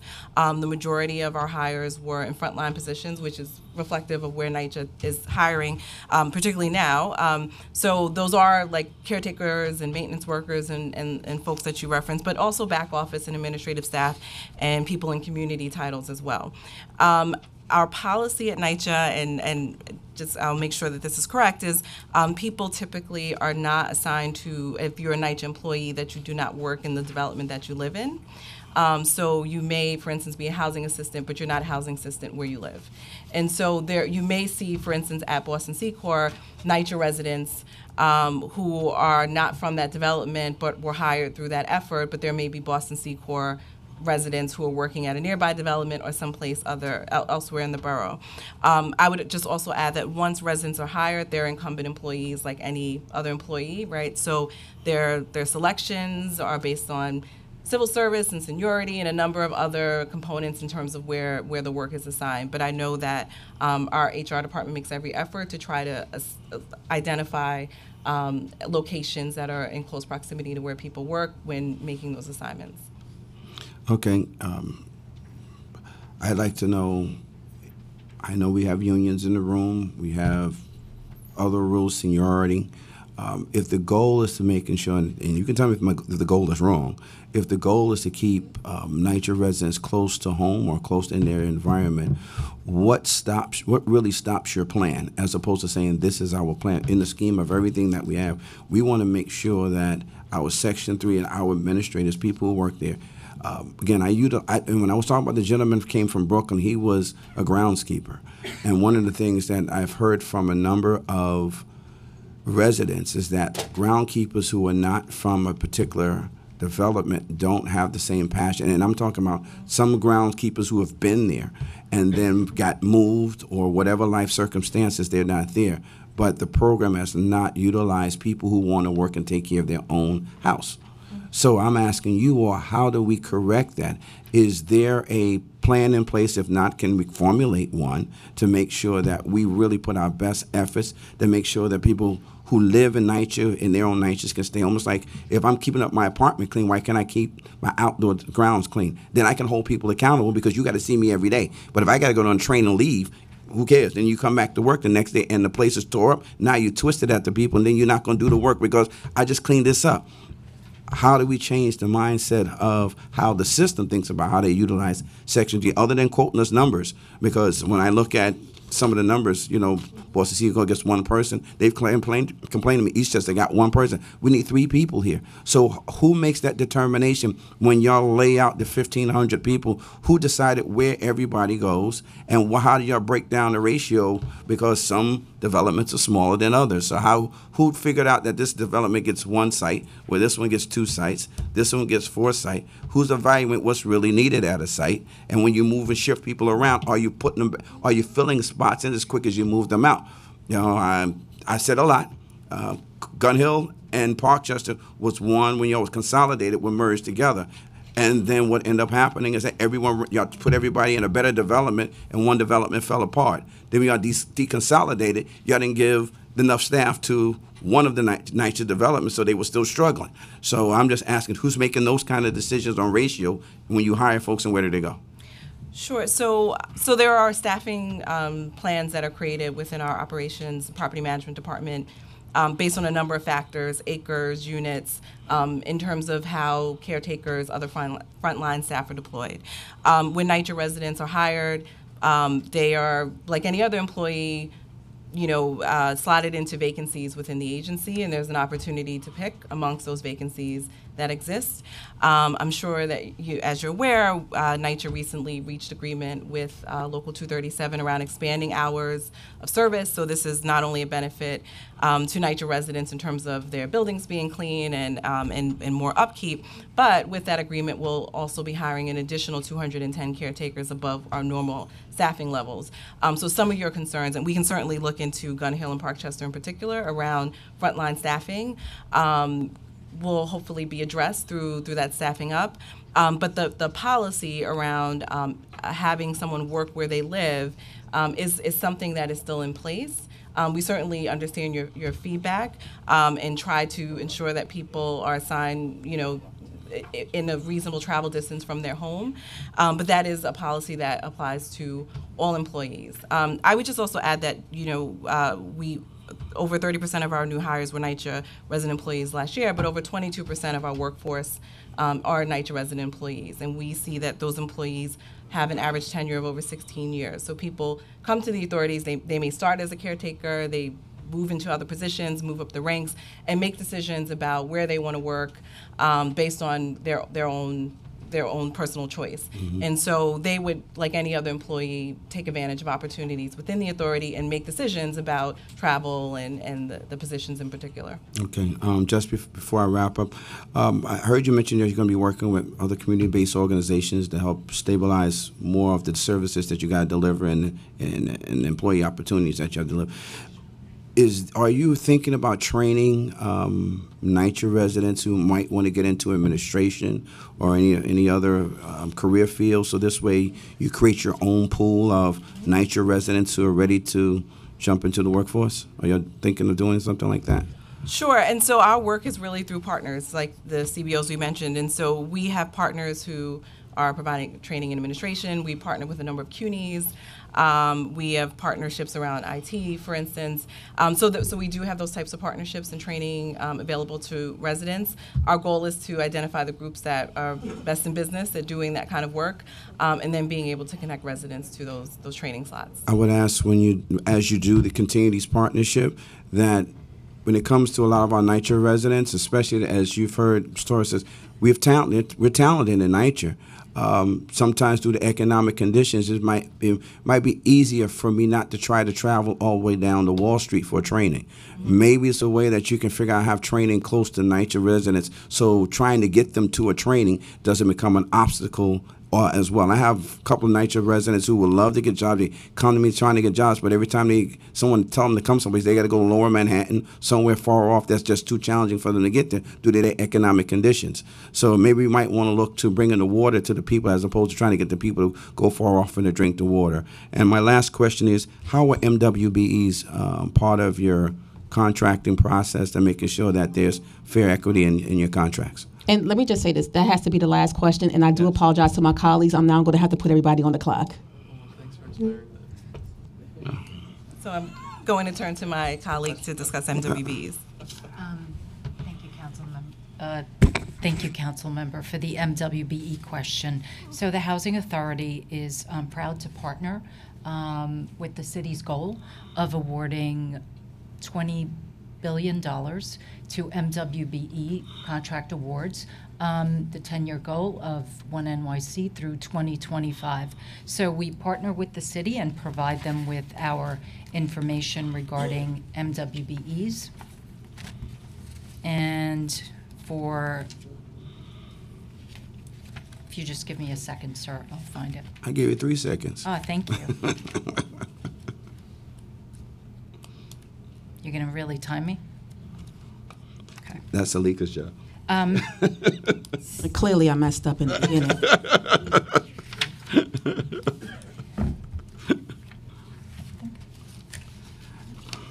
I tell you what, Madam Chair, you can move on to the next member when you figure it out, please. You can answer it sometime. I have it. Oh, okay. So the housing authority, in the course of from fiscal year 2015 through fiscal year 2018, the Housing Authority has awarded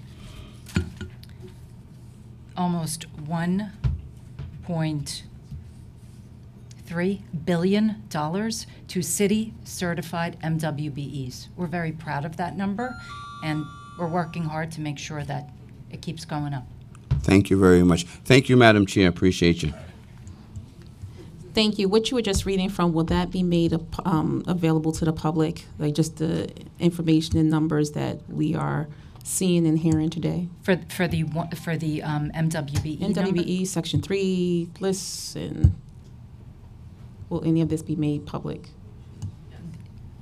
Yes, the MWBE numbers are the numbers that are reported by MOX on their website. They're numbers that are reported by them, and they total the numbers for all of the city and non-mayorals. And the information regarding the contracting for Section 3, we will certainly be providing that on an ongoing basis biannually. Okay, thank you. So next we'll hear from Councilmember Menchaca, followed by Councilmember Adams, and then Councilmember Jonai. And we do have a clock. And then Traeger. Thank you. First question.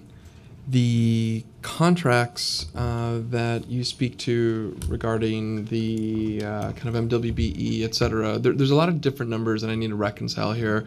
I'm hearing from folks in my community right now that are watching that essentially you're essentially helping, there's about 270 residents start their own businesses, but you're not necessarily helping them get the contracts. And then there's a discrepancy on say, the number of what I think is a really small number of Section 3 residents getting directly hired by NYCHA in 2018, and then that big number you opened up your testimony with 50, it was like 15,000. So I'm kind of swimming 15,000 resident job placements.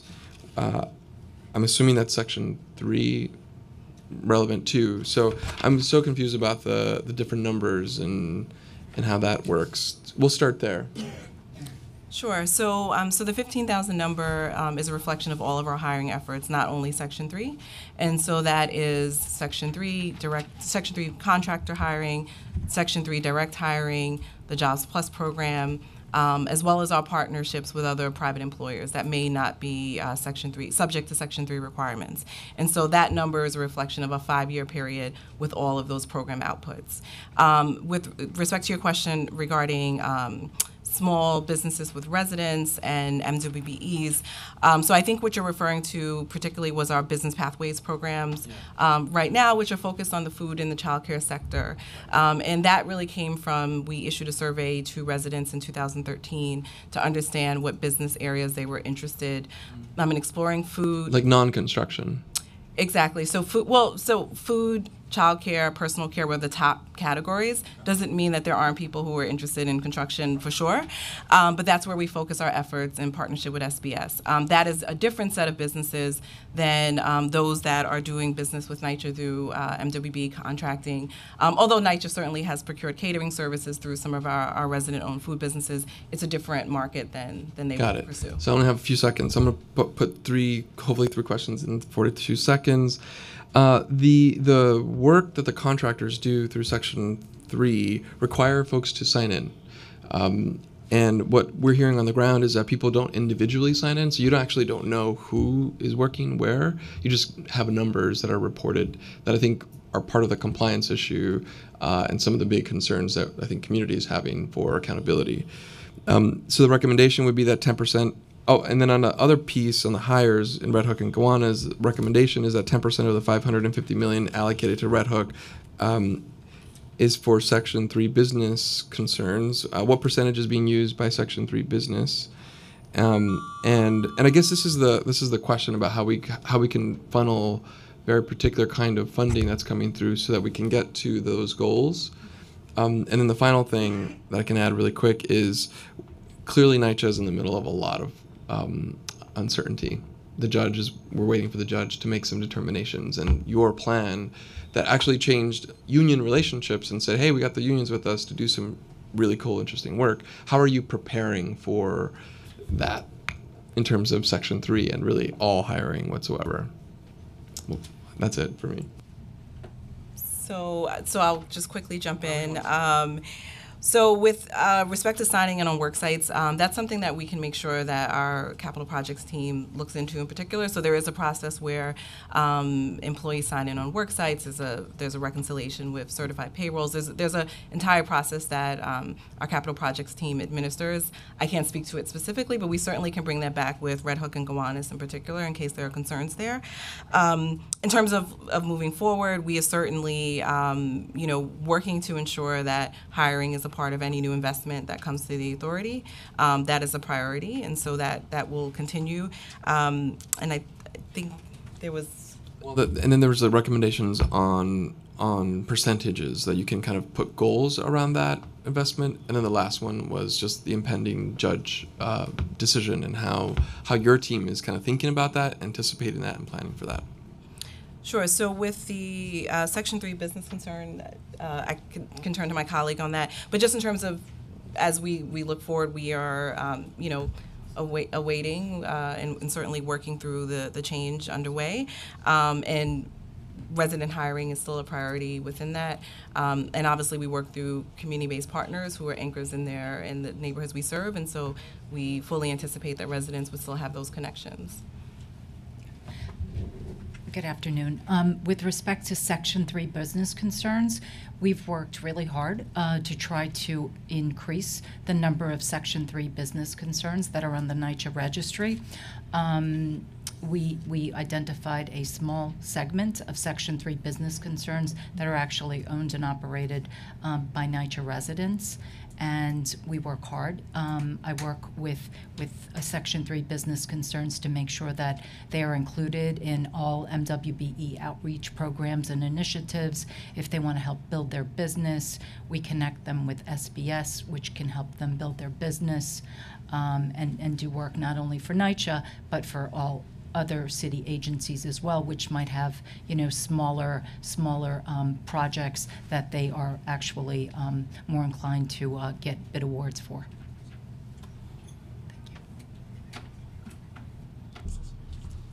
Councilmember Adams. Thank you, Madam Chair. Thank you both for your testimony today. We really appreciate it. I guess I'm having a little bit of a hard time with a lot of the numbers that we've been listening to this afternoon, and I'm listening to my colleagues struggle with the numbers as well.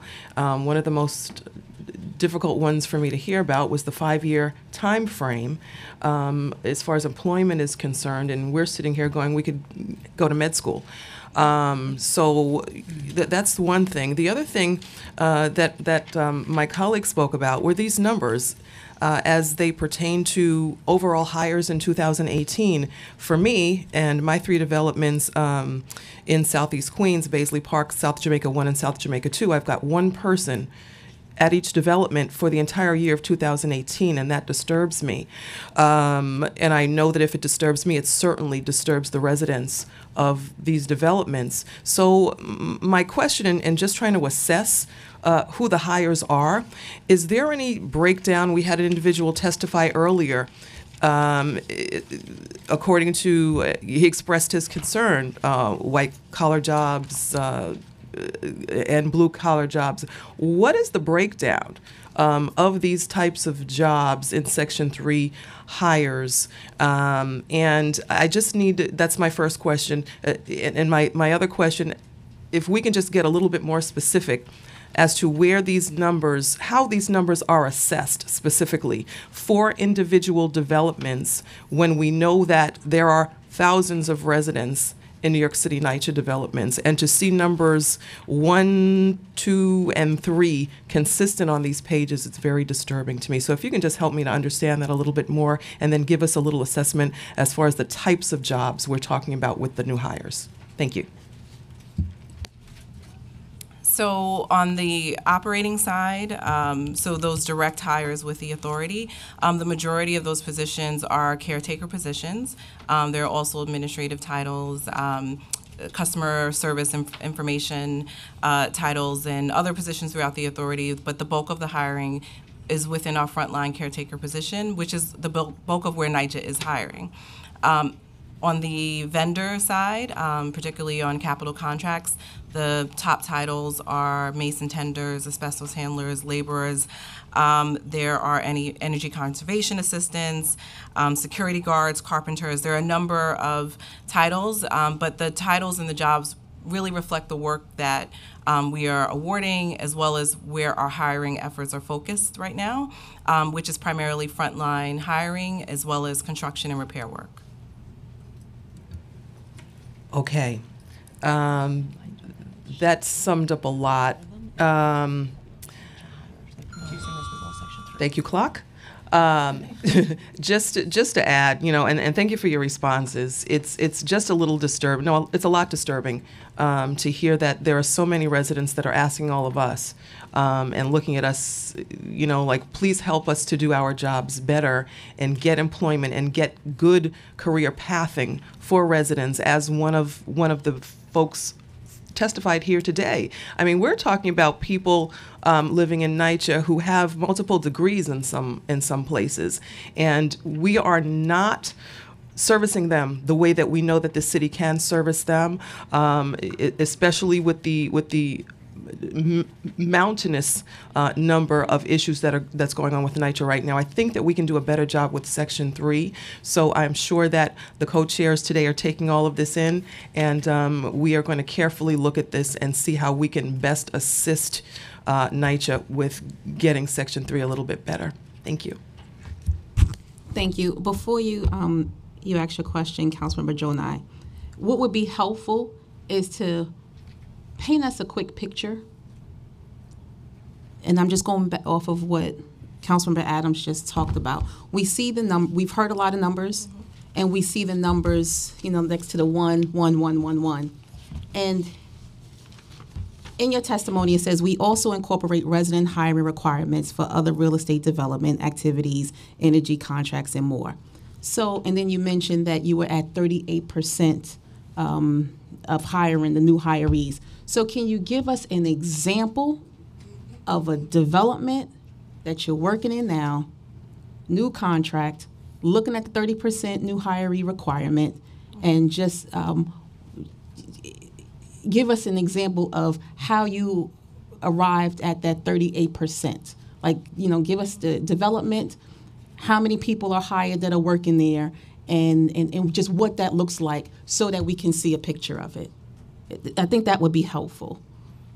Sure. So the 38% was in reference to the hires directly with the authority.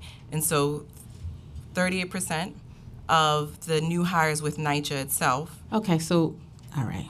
So we're not talking about NYCHA then. Okay, so now we know what that 38% was, because there was a question.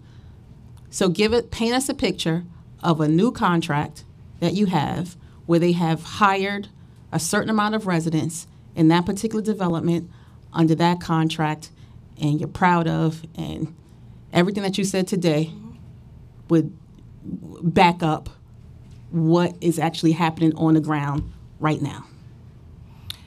Sure. So, I can't think of a specific contract in this instance. I do have the hiring information for Smith, which was a question, and so I can speak to that if that's helpful. Okay. Even though that was Sandy, right? That's Sandy, but Okay, it's still we are applying a Section 3 in that instance. So with that contract in particular, there were 13 new hires, and all 13 of those hires are Section 3 hires. 2 of the Section 3 hires reside at Smith. At Smith, there were 7 residents trained through the Sandy P. Apprentice program, and so I don't have the placement information for those the balance of the 7, but they could be at other NYCHA developments, for instance. And so the process is when NYCHA awards a contract, there is a hiring projection. There is a pre-start meeting with the tenant association where there's a review of what that projection is. There is an ongoing referral process throughout the life of the contract. A contract could go multiple years, and throughout that process, NYCHA would help the vendor obtain and source candidates. At the close of the contract, NYCHA would evaluate whether the vendor itself is compliant with its requirements. Another example that I can certainly share, which was reflected in the panel prior to us, is Ocean Bay. That is where we had a RAD preservation project. The building was converted from Section 9 to Section 8. As part of that project, there were 2 key hiring components. The developer had a hiring requirement around their construction jobs, which was per the regulation. NYCHA additionally added a hiring requirement with respect to their permanent jobs, which didn't extend per the regulation, but NYCHA extended it in that instance. And then there was also Sandy work occurring there, so there were additional hires through FEMA funding. Across that project, there were almost 70 hires between the permanent jobs and the construction jobs within Ocean Bay. And many of those residents are still working today, including the gentleman who testified this morning. And so there's certainly the extent of the regulation is 30% of new hires. We make every effort to push beyond that. And Ocean Bay is certainly an example of that, or our Sandy program is an example of that, where we're applying Section 3 where the extent of the regulation does not exist. But our efforts outside of Section 3 also reflect that. And so NYCHA residents are New Yorkers. Our goal is also to make sure that they're connected to the city systems that provide workforce services. And so this goes beyond REIS. It goes beyond Section 3. It includes the programs that we're initiating with our partners. It includes connections to the workforce system and other programs that can help them with their aspirations, whatever it may be. The hiring that NYCHA generates typically is really primarily reflective of what you would see with a landlord. A lot of maintenance positions, building management positions, construction positions, and we know that there are certainly careers beyond that. And that's the reason why, although we want to make sure we're maximizing Section 3, we are still focused on having community partnerships where people can access training and opportunities in sectors where NYCHA is typically not generating vacancies. Okay, and so what's in front of us is the direct NYCHA hiring. So this is solely and folks that are working at NYCHA. At NYCHA today. And so can we get a list of the Section 3 hirees, the same, like within the same type of format for the other jobs? And so what is being prepared for you, and I apologize that we don't have that today, but what is being prepared for you is an exact map for your respective areas with the vendor hires. All right, thank you. Councilmember Jonah. Thank you, Chairs. Will those vendor hires also include titles, salaries, positions? Sure, we can share with you, and we can also give like the top 20 titles, average wage as well, just so you have a sense of what the typical titles are. Great. Are you familiar with Throgs Neck housing in the Bronx? Yes. Okay, during the summer, there was some very questionable eyebrow-raising conduct that forced NYCHA to relocate, I believe it was more than 40 employees to other NYCHA facilities. Correct? To my understanding, yes. Okay. So those 40, which the investigation is still ongoing, have not been relocated back to their original positions in that facility. They're scattered throughout the 5 boroughs. Of those 40 replacements that came in, how many of them are Section 3 candidates? According to the figure you just gave me as permanent hires, you have 2. And I would consider them to be new hires, or somewhere in the system there should be a new hire to replace the transaction. If it's 40 employees, 30%, that would mean it should be a number of 12. So I can't speak to that, unfortunately, but my colleague, Carrie Jew, is joining us.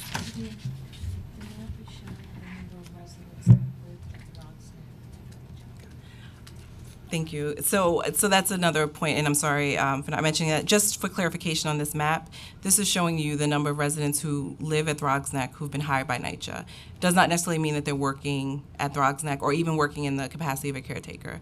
It's a demonstration of who was hired by NYCHA from the developments where. So this is not demonstrating where they're working, it's what NYCHA facility they're coming from. So in the city, I have 2 from Throgs Neck Housing throughout the city of New York, in all NYCHA facilities? That were employed last year. So you may have employees from Throgs Neck houses who were employed years prior who are still part of NYCHA's workforce. But with respect to who we hired last year, 2 of those residents were from Throgs Neck. Now I'm completely confused. The number that you provided was 15,000. Total employees that were hired by NYCHA since 2014. Am I correct on that? So, and I'm sorry for this confusion. So the number that we shared reflects all of NYCHA's resident employment efforts, hires through our partners, through Section 3, direct hires, key programs like the Jobs Plus program, a variety of services that have been serving NYCHA residents.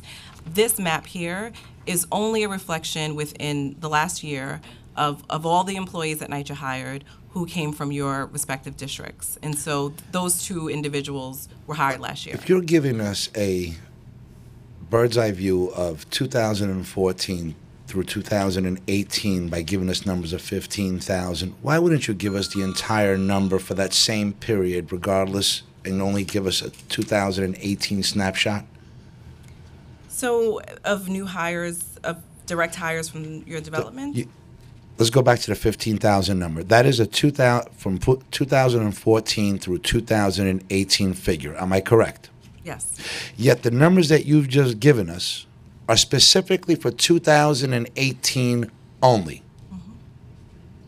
We're missing 14 through 17 to get a complete reflection of the number of Section 8 positions that were afforded of the 15,000. Sure. So we can certainly share with you direct hires over that period. But isn't that what we're supposed to be doing? If you're giving us numbers and it looks great, 15,000 employees from New York City hired, permanent jobs, and then you only give us a snapshot of 1 year where that captures 4, 5. Sure. So we can certainly follow up with you, council member. My last question, I'm sorry for going a bit, Chair, with your permission. The question on S3BC, where the threshold allows for either 51% of the company has to be owned by a Section 3 individual, or 30% staffed by Section 3, or at a minimum 25% of the total award to go to a S3BC contractor. Am I correct? Mm-hmm. How does that conflict with our current WMBE program of 30%? The Section 3 program is race and gender neutral, and it's a HUD federal mandate. The MWBE program that the city and state run, the Housing Authority is a non-mayoral agency. So we, although we're a part of one NYC, and we certainly work hard to develop MWBE contract awards, we are not part of the 30% goal for MWBE contract awards that other mayoral agencies are a part of. So, in addition to the 30% goal for WMBEs, we have an additional, I'm guessing that is 30% as well, that fall under S3BC? So the Section 3... Or are we double dipping there, saying if they're minority owned, we're going to claim that they're meeting our quota or our goal under S3BC? So we don't... A Section 3 business concern, it's the Section 3 program is race and gender neutral. So it is different from the MWBE program that's run by the city. The Section 3 program is mandated by HUD. The Housing Authority is funded by HUD, so we are obligated to follow the mandates of Section 3. The city and the state's MWBE program, their disparity studies, while the Housing Authority works hard to ensure that MWBE contract awards happen, we are not part of Local Law 1. We certainly, our contract awards to MWBEs are counted, and that $1.3 billion that was awarded over the last 4 fiscal years are numbers for city-certified MWBEs that we reported to MOX. But that is separate, sir, from the Section 3 goals required by HUD. My last question.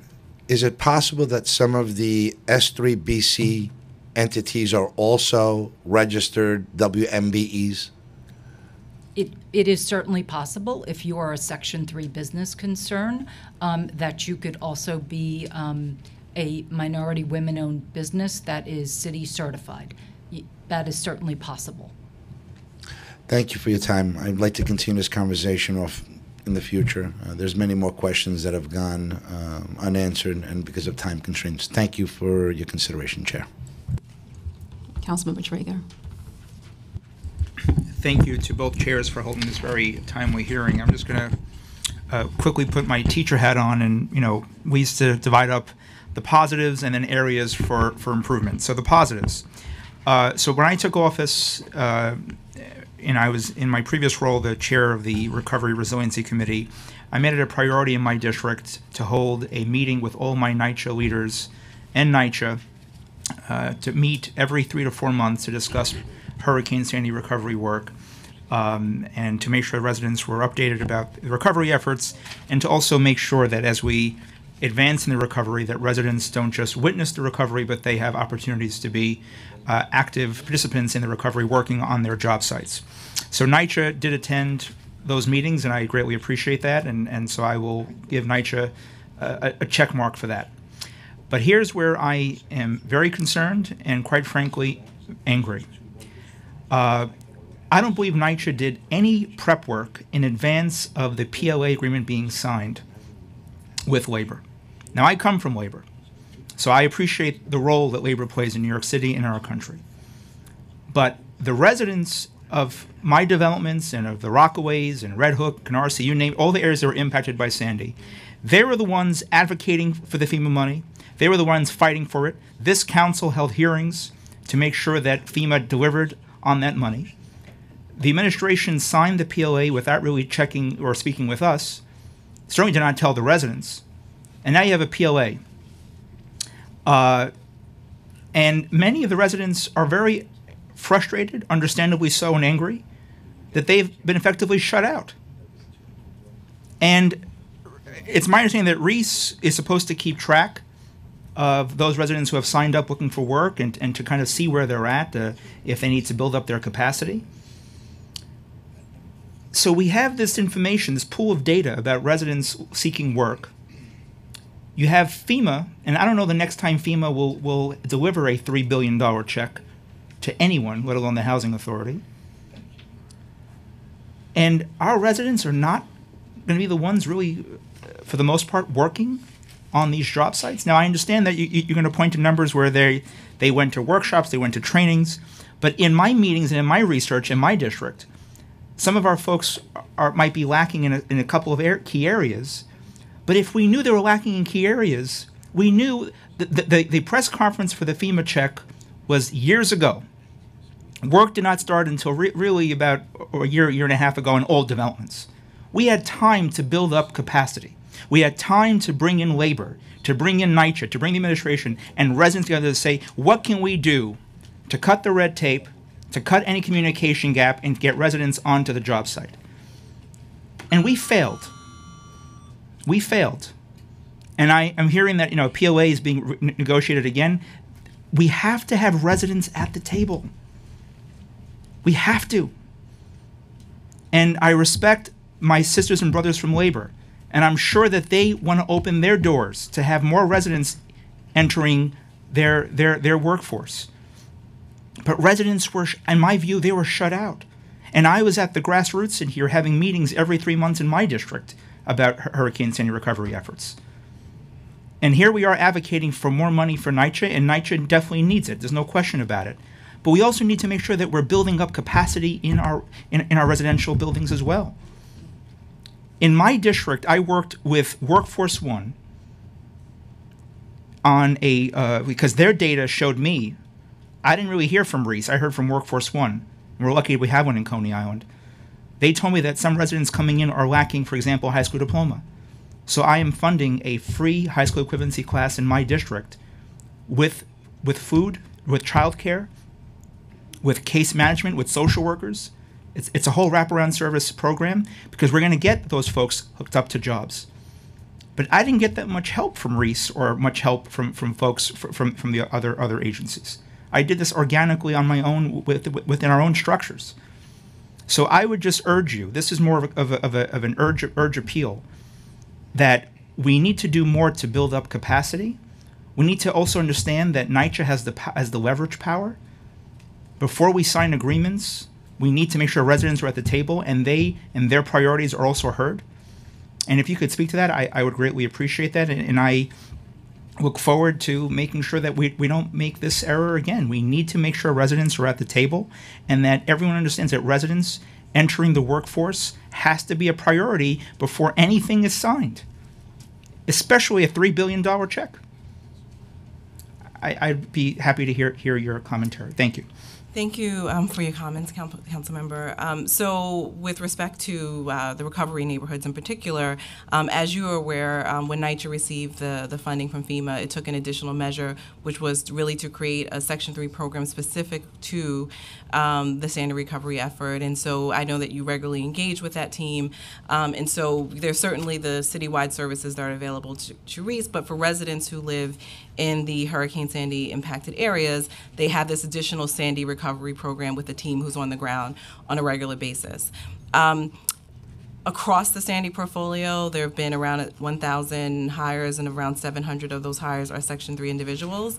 But the challenge that you described on the ground is, I don't disagree, and we know that that's a challenge across our portfolio.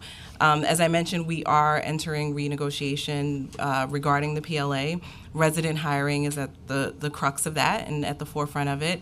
When we entered the PLA, we had an additional MOU specifically focused on resident training because we knew that there would be challenges to entering into particular trades.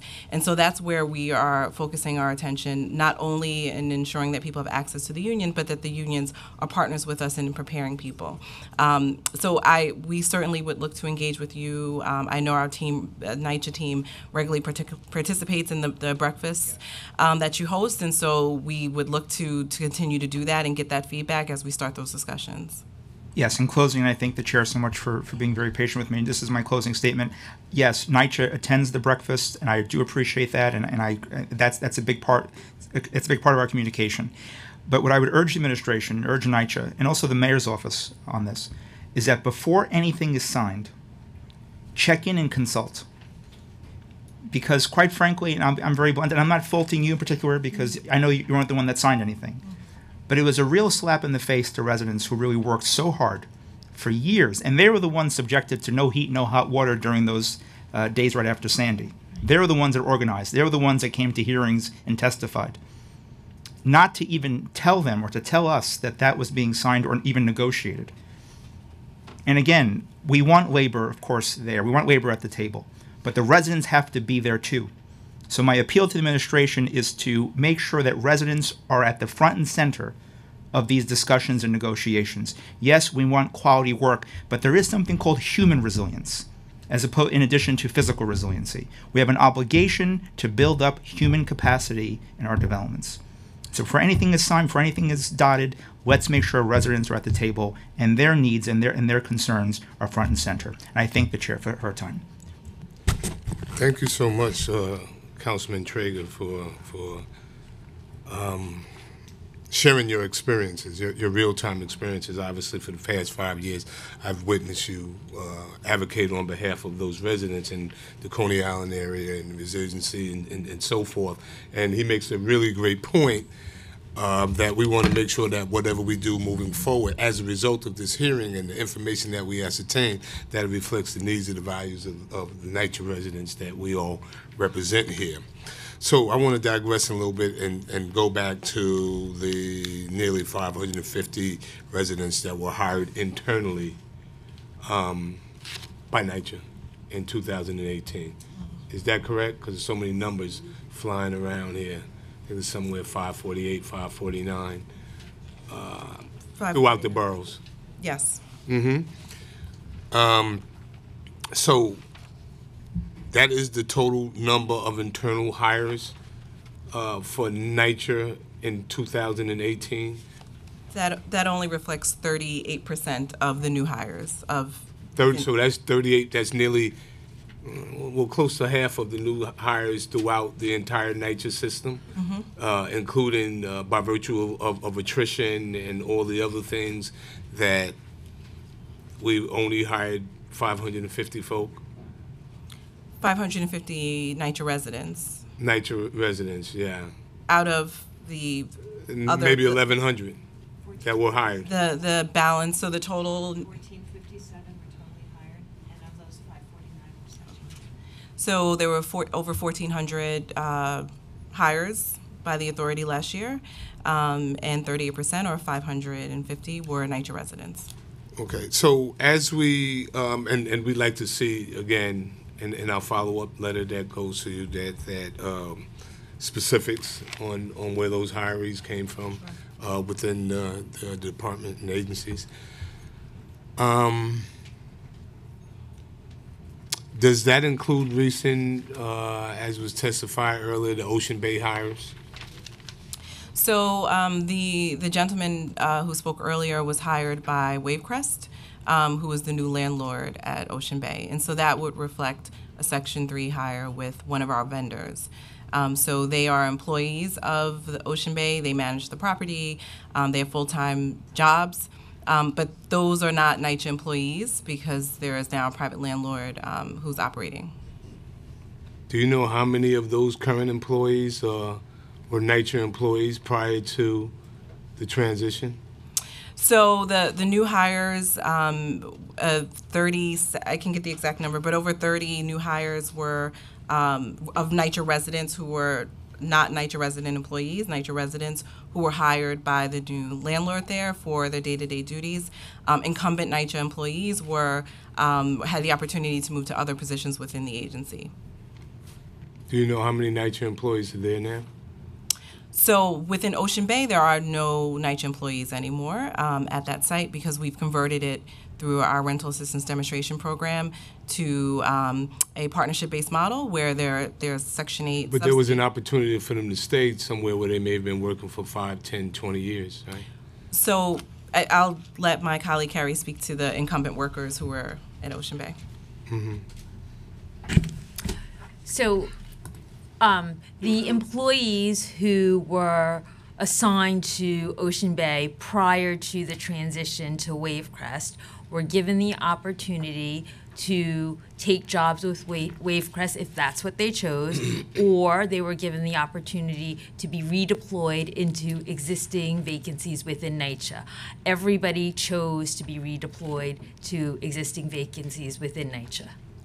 How many residents, how many employees, how many people were employed at Ocean Bay or whatever it was called back then? I don't have that number. We'll have to get back. But the retention is 0? The retention for NYCHA was 100%. They all stayed working for NYCHA. The retention for people that stayed working at that facility was 0. Is anybody currently still working there? No, as my colleague. Why is that? That is a development that is now privately. Why is there 0 retention? Why would someone leave somewhere that they've been working for 5, 10, or 20 years? So I can just speak to that. So when we have transitioned program developments into our RAD program, we literally turn the key and there's a private landlord who now manages the day-to-day operations of the building. So the incumbent NYCHA workers are able to move elsewhere in our portfolio. And then at Ocean Bay, we've hired over 30 residents who live in that development who now manage the building. If I'm working somewhere, if I'm invested somewhere for 5, 10, 15, 20 years or 1 year, and someone else comes in and takes over, why would 100% of that population leave? There has to be some investment in the development as such. So, I don't like to assume what individuals what factors into an individual's decision about their employment. I don't think that any of us can decide for another person what's best for them in terms of their employment and who they're employed by. The people, the NYCHA employees who were impacted by the transition at Ocean Bay perhaps did not want to take the position at that location because they would be represented by a different union. Perhaps they did not want to take that position because they would no longer be city employees and they have vested interests in retaining their city employment, retaining pensions that they had already contributed to that perhaps they were not yet vested in or coming close to being vested in.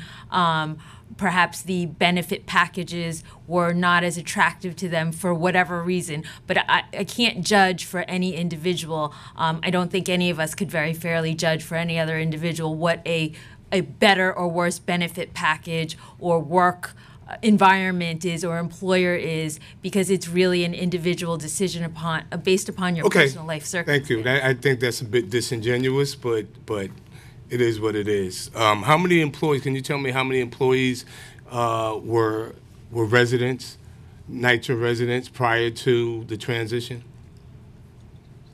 I would have to get back to you on how many employees were NYCHA residents working at Ocean Bay.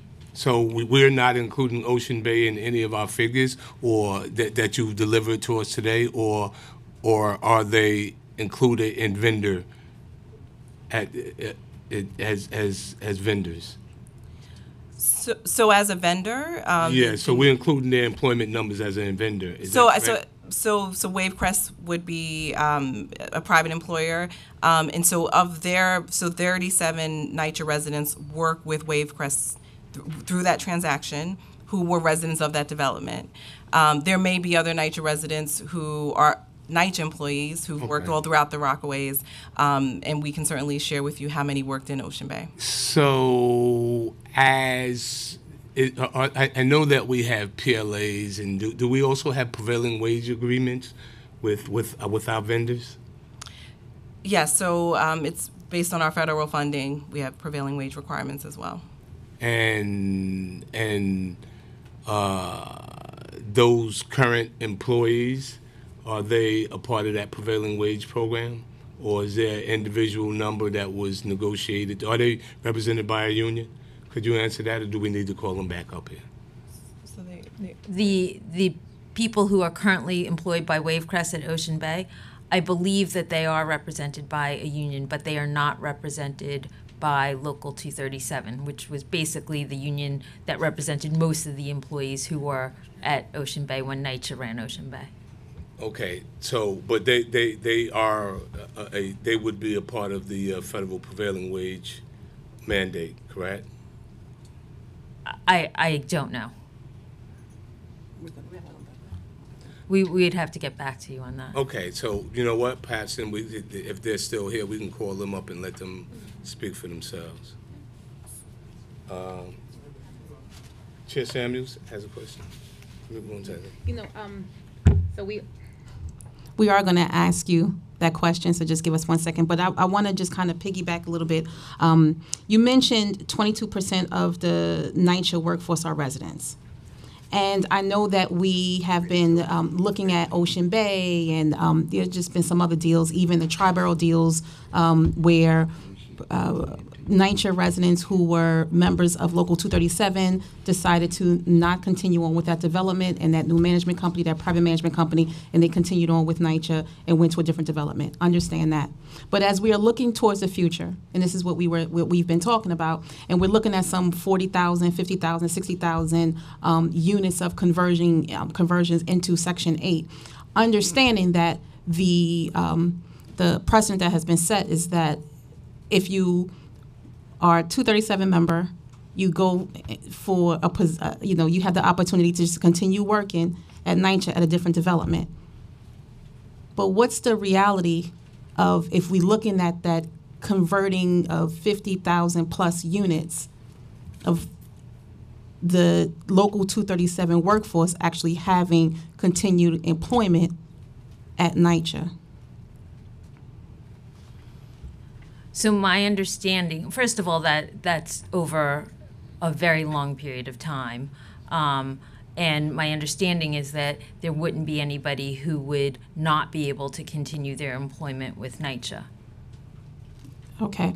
And so have you had any conversations at all within the deal structure to be able to continue with the Local 237 workforce at the new converted developments, and not necessarily have the management company come in and have their own maintenance workers and caretakers, where there's an opportunity to continue with a deal with Local 237?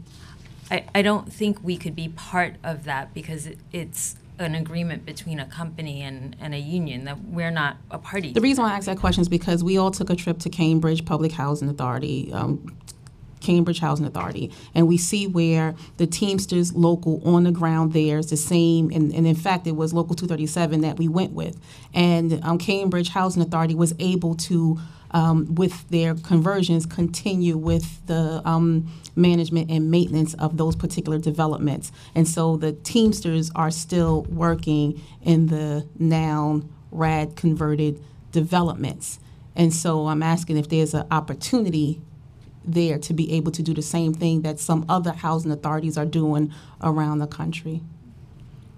I think that we're continually looking at how these deals are structured in other places, and if there are any best practices that we could adopt, then certainly I don't think that anybody is saying that our door is shut to looking. But you haven't had those conversations with the upcoming?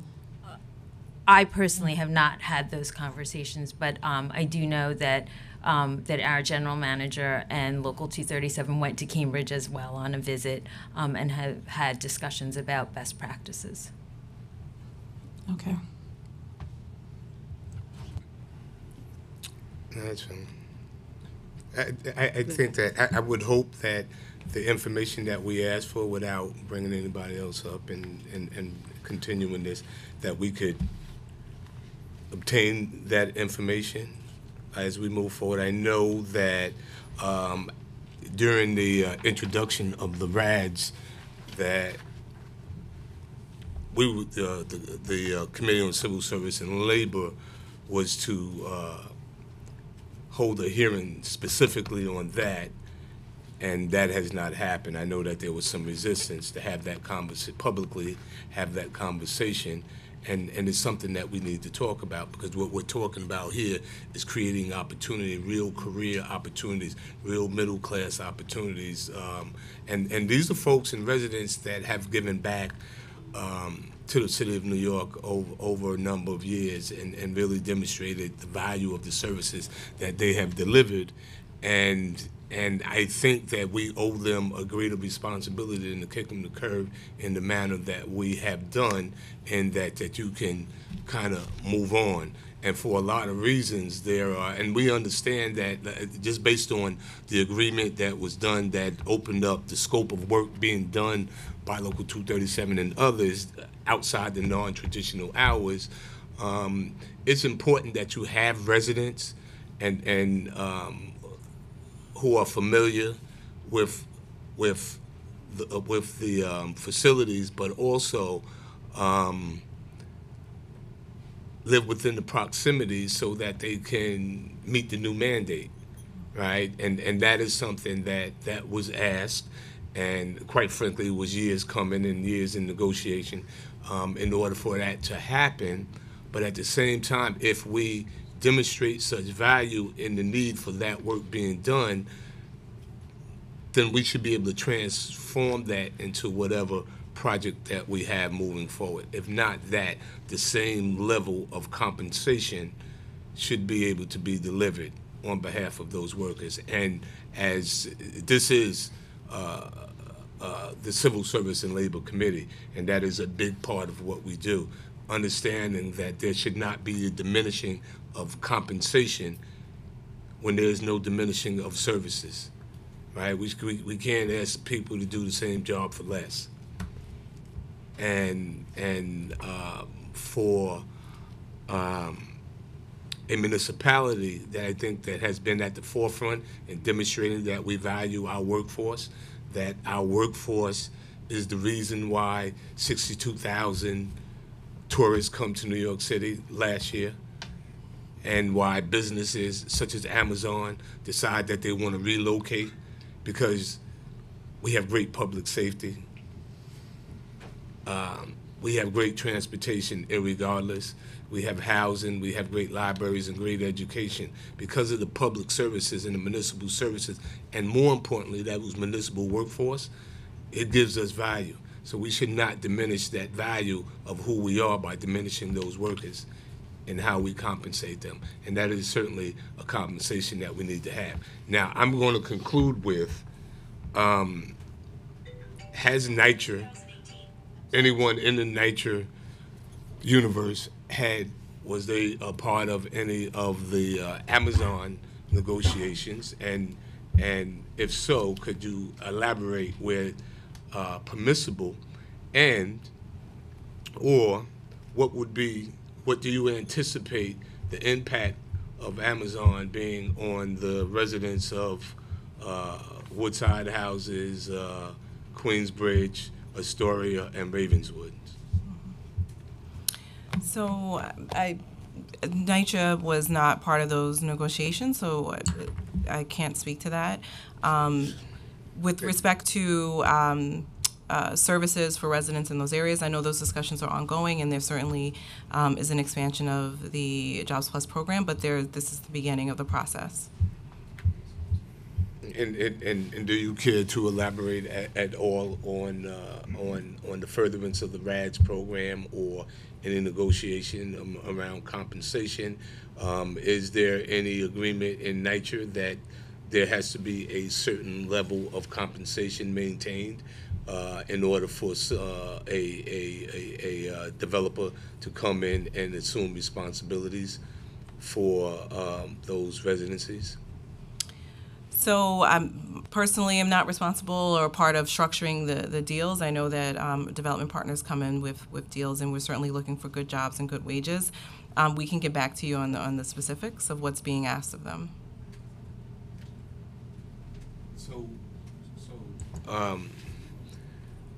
Has NYCHA leadership demanded a seat at the table in terms of being that voice for NYCHA residents in the Amazon deal moving forward? So certainly there's a space. I would think that if it hasn't happened, somebody dropped the ball. I'm sorry. So I can't speak to what discussions are happening amongst our leadership. I think someone can. But okay, sure. So yes, I mean the negotiations are ongoing. I know that there is certainly engagement happening with the residents. I would say from our perspective, we're eager to hear what residents are saying, and certainly continuing. So there's engagements happening with the residents, between like the residents and the administration and Amazon, or just like some random meetings with the residents? So I know that there is a community advisory process that's being established, and that residents associations in particular will have a role in that process. And so with respect to that, right, we're looking to hear what they are saying and what's coming out from those discussions. Okay, that's just always unfortunate, and I say that because in every single hearing that I've had over the past year, it's a constant, residents at the table, and there being the direct connection between resident leaders or resident leaders and the executive members at NYCHA at 250 Broadway, just so the right hand can know what the left hand is doing, and we know that.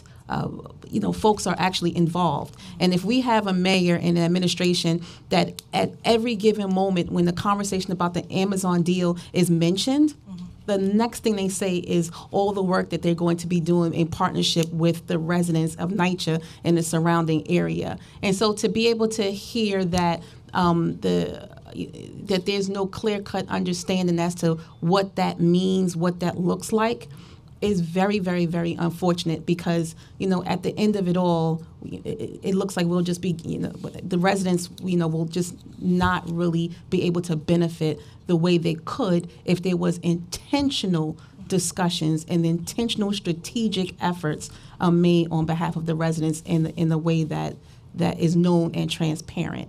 And so it always boils down to transparency and folks just not knowing. And the purpose of, I said in the beginning, our role is to advocate on behalf of our constituents. They elected us to office to do just this, and over and over again, I feel like a broken record. I constantly say, where's the residents at the table in a meaningful, constructive, organized way. And so with that, I just said transparency. I have one last question, and it's related to just your database and like your online website. In your testimony, it says, in addition, we will publish a report on Section 3 compliance for closed contracts twice per year on our website in furtherance of our transparency efforts. And then it says, we're also implementing new tracking measures and developing updated procedures and training for staff. So I just wanted to get a sense of what will we see with these new this new report that's going to be published online for transparency, and this new database, this new tracking system. Like, what's your goal with this? How will this change anything or, make residents comfortable in the process and what you're doing. So, just what's your goal and what will we see in the next coming months and exactly when will we see it? Sure. So, I'll turn it over to my colleague Esther to just give a sense of what that compliance reporting looks like. But the goal is to make sure that residents understand, and the public also understands for respective contracts what are the new hires out of all new hires and where they sit with respect to compliance. I also just want to quickly circle back on the previous discussion regarding Amazon, because I also want to make sure that I represent one part of the agency and certainly not the entire agency, so I don't want to misspeak in terms of NYCHA's role in discussions or interagency convening. We certainly can follow up with you after the hearing with more details. So that doesn't necessarily cover the folks who are at the table today. And with that being said, I actually want your role to be one of the main roles at NYCHA. Because you are, the Executive Vice President of Community Engagement and Partnerships. So everything that we're talking about as it relates to the residents is about engagement, how we engage in the residents. When it talks about partnerships, who are we partnering with? And if you're doing that, be able to provide us with that information so that the residents can know what's actually happening. So, I understand it's a 11,000, member organization, agency. But I think the most important piece of it is residents. And so I think that your role in any meeting, you should be sitting right next to Stan Bresenhoff and Vito Massachulo at every given moment, because to me that actually transcribes into what the residents are able to see and do and feel and hear in their voice. So continue. Thank you. And so I will ask Esther to speak to the compliance reporting. So the goal is to provide a biannual report on the information that we've provided today for the annual period, to provide this on a biannual method so that everyone is aware of how many contract awards were tracked and how many Section 3 residents were hired, and out of those Section 3 residents, how many were in fact NYCHA residents, for purposes of transparency and informational. And will this be consistent with the recommendations made by the New York City Comptroller? There were numerous recommendations that were made because he found compliance monitoring to be severely deficient in his audit. So what we expect to see, will we expect to see some of the recommendations made by the Comptroller's office, or will we maintain that we were in compliance? So I can jump in here and speak to that. So that audit, I believe, was 2012 or 2013. 14, sorry. 2014. And one of the key recommendations amongst the finding was really around the process for tracking hiring through the hiring summaries. And so one of the efforts that NYCHA put in place, which is reflected in the unit that Esther now manages, is having that centralized system. Previously, NYCHA did not have that. And so that was one of the I would say, out of all the recommendations, certainly the key one, so that there's a central repository of that information, and there's a team that is focused on compliance tracking. So I gather this is what we can expect to see, and we look forward to it. And from the labor perspective, there are a number of follow-ups that we want to send to you guys, and hopefully have a respond fairly quickly, because we want to move forward, and a lot of it has to do with the PLAs, and we want to make sure that we're able to weigh in as much as possible. In particular, we want to continue to look at expanding the scope of the painting program and some of the work they were doing, mold mitigation, glazing, and the rest of the stuff that needs to be done, and where there is an opportunity for the council to continue to be supportive. Certainly we want to do that, but we want to make sure that there is that level of transparency and making sure that we are getting the bang for our buck, and that we, that the intentions are really being followed through. So we're going to send you that, and personally thank you all for, it's been very long that you guys have been up there, but I'm sure you're used to it. And for the public and the residents, it's been really necessary that we have this. And as we talk about job creation, that we really need to look at home and make sure that we're creating work and responsible job opportunities right here at home. And if we didn't, we'd really be remiss if that we allowed companies to continue to come from around the state and out of state, employing their own workforce and doing work when we really have competent workers right here in the city, and whatever that we can do to improve workforce development around the specific needs of NYCHA. Obviously, that's something that we need to focus in on as well, and that we'll share that information as well. So, thank you. Ms. Hines, do you, the Executive Compliance Department, does that fall under your shop? Does that still exist? Or is that like a separate department? So I'm responsible, I work under the Supply Management Procurement Department. And it's vendor integrity and supplier diversity. That's different than the Housing Authority's EVP for compliance, which is a different department. Okay. Yes. Okay. All right. Well, there's a lot that was said today, and I do appreciate you being able to come in and have a discussion, and there's a ton of follow-up. Yeah. So I look forward to the follow-up. Thank you. Thank you. And so next we'll hear from John Allen, Ocean Bay, Ambrosio Paulino, Mara Cerezo, and William Gregory. So that's Ocean Bay and Green City Force.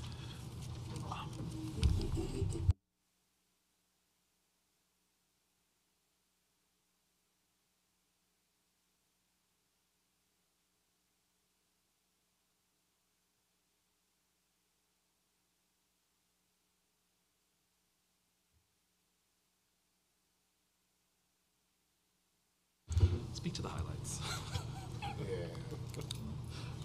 You're gonna.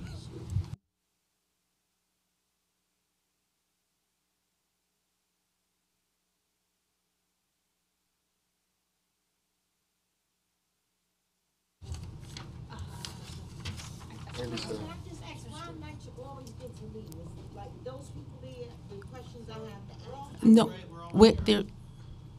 The people who were on the board panel. Oh, and can we add a chair, because I didn't, you walked out, Ms. Forbes. I didn't see you. So I'm also going to have Ms. Forbes come up.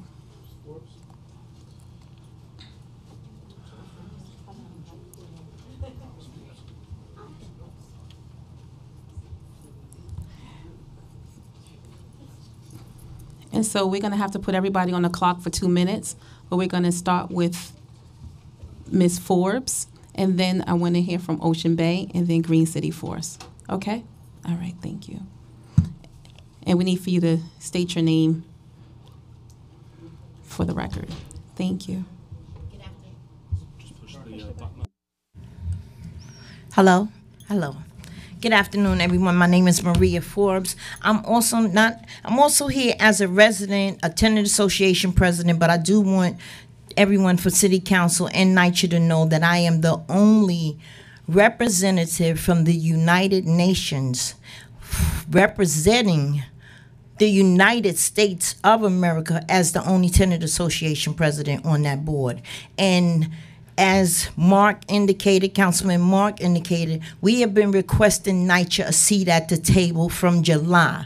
Alika herself had attended that UN conference we held at Johnson Houses. Then we held another conference in October. We invited NYCHA again, and NYCHA has refused to sit with us at the table as residents to discuss employment Section 3 and all over. Next generation has not been brought up, but Brad has, and that's a very big concern that Mark has brought up, as well as the other gentleman who was sitting next to him, that we do not get to do the preparedness part of having the residents prepared before these jobs start, so let alone sit at the table. Civil service, this is the first time I've ever seen civil service and labor here at a meeting. I'm very glad to see you, because I question why hasn't NYCHA trained residents to take the test that civil service put out. Employment is also a very big question in all areas of skilled trade, not just the painter, the electrical, the carpenter, various other areas that residents are not trained. Locations are nowhere near residents to meet. It's a hardship. Coffee is provided, but I cannot even begin to tell you. The big numbers that I just heard come out of their mouths, talking about the MWBE, them giving them billions of dollars, we still don't sit at those tables. And then most of all, I'm very concerned about is the misappropriation of the federal funding, that if these contractors are being given tax cuts or tax breaks, then why aren't we still sitting at those tables for negotiations? I have a contractor at my development now who refused to hire any residents because he was so concerned about the union. Oh, this is union so-and-so on electrical. No residents could be hired. So they're telling you a lie when they say that, no, the pre-start meeting starts with the tenant association and that residents are being hired. No, when the contractor comes to the development, he comes to the development with the union, that the union says no, and you can't even get the job. I have about 3 more things. You want to say something? But, the location, no posting of any of these elaborate programs that they're here testifying about today do I ever see. Are they mailed in a section where Alika, that each household, they have the household composition, that they know the ages of who in the household, who's working, who's not working. So why isn't these elaborate programs mailed directly to those households and given a chance for those residents to come in? It's unbelievable, but that they would say only 150 people go through a program and don't nobody graduate or complete them, because they don't give people enough time to graduate or complete them, because nobody don't know nothing about them. The Section 3 list I was very concerned about was the permanent employment that people were getting, not just that people did a contract and got let go in 2 or 3 months, let alone 6 months. So who is permanently still working under the Section 3 list, whether they go from 2014 to 2018? The apprenticeship is not working with these unions in NYCHA, and I'll tell you this why. Because if you got to go through the whole medical science project of being there 5 years for the apprenticeship, we barely as residents get hired at all on those apprenticeship programs. So if they say they got 2 or 3 residents out of each skilled trade, that's a plus. Not even a plus, is a disrespect that no residents are hired through any of the unions. Again, like I said, with the tax break that are given to these unions. And most of all, why did the mayor not make it appropriate? Like you keep talking about Amazon coming in. That rail yards, when I saw the first part of the rail yards being built and 500 workers was down there, I sure didn't hear nothing about no Section 3 workers from Harlem, from period, the whole city. So there's no economic development. You up on it. I'm telling you that you up on it. There's no economic development being provided. Why would I want to take a lower skill wage job when I can be afforded a correct prevailing wage job in order to work for any of these contractors? So NYCHA sat here with this elaborate story that they just told you, and they do not work with the residents. They do not work with the tenant association presidents, and we do not sit at the table and just see union contractors are not in compliance. NYCHA is not doing the skilled trade. The apprenticeship is not working. No training for civil service tests. No Section 3 list for the permanents. The location of the REACE program is not good. No posting. The appropriation funding, the tax cuts are given, but we not receiving no money. And nobody's being pre-trained for any of things. No next generation, no red, the rail yards, the airport also. And we've asked for a seat at the table since October 14th, 2018 and July 14th and October 27th, and NYCHA will not sit at the table. Social service is a very, very, very important thing. As the gentleman said, if you don't have child care, you don't have other things in place to assist these residents, GED or nothing, we are not getting social service now with tenants who have, and she can tell you that I called the office 10 times on tenants who have hoarding conditions. They telling me about ACE, protective services for adults don't have nothing to do with nothing. I need to mind my business, but I made the referral. So how you gonna tell me that I made the referral that these tenants are not in danger of harming the other tenants with the hoarding, because my development is particularly combustible. So I can have a fire. She got all this stuff in her house, and all this stuff gonna blow up the whole building. It's just unbelievable, the things that NYCHA get up here and tell y'all that's unbelievable is not the truth. Not the truth. Thank you so much. What? You're from the Bronx? Yes, I am. I'm sorry. My name is Maria Forbes. I'm the Tenant Association President for Claremont Consolidated, which has 7 TA presidents, but I represent Clay Avenue. Are you in Councilmember Gibson's district? I sure am. So we do and this is for anyone we do a civil service 101. Okay. That is kind of along with DCAS. It's an introduction to public service. How do you go to work for the city? What does it mean to take a competitive or non-competitive exam? Jobs that don't require exams. We will come wherever in the city that you invite us. I'll talk to Councilmember Gibson, and we can do a forum in the district. Okay, I'll give you my card. I just want to ask council: Are we as residents able to form our own union? You know, I still think the mob really got something to control, and the mayor and everybody else. Can we still form our own unions? Look, if you're talking to a former union president, don't go there. Okay. And I think that is definitely integrity, but listen. I'm a 501c3 incorporated. But a union is like everything else. It has to reflect the value in the people, right? So that's it. It's hard. Next. Hard. On the boulevard. Hi, attention members and guests. My name is John Allen. I come to tell you and inform you of the Wavecrest RAD program. Before the RAD program development was run by NYCHA and was a bit rough. It was a lot of repairs that needed to be done. The building had no cameras in them. People were ruining the place. The RAD program began. They offered people that lived in the development jobs. I was one of those people.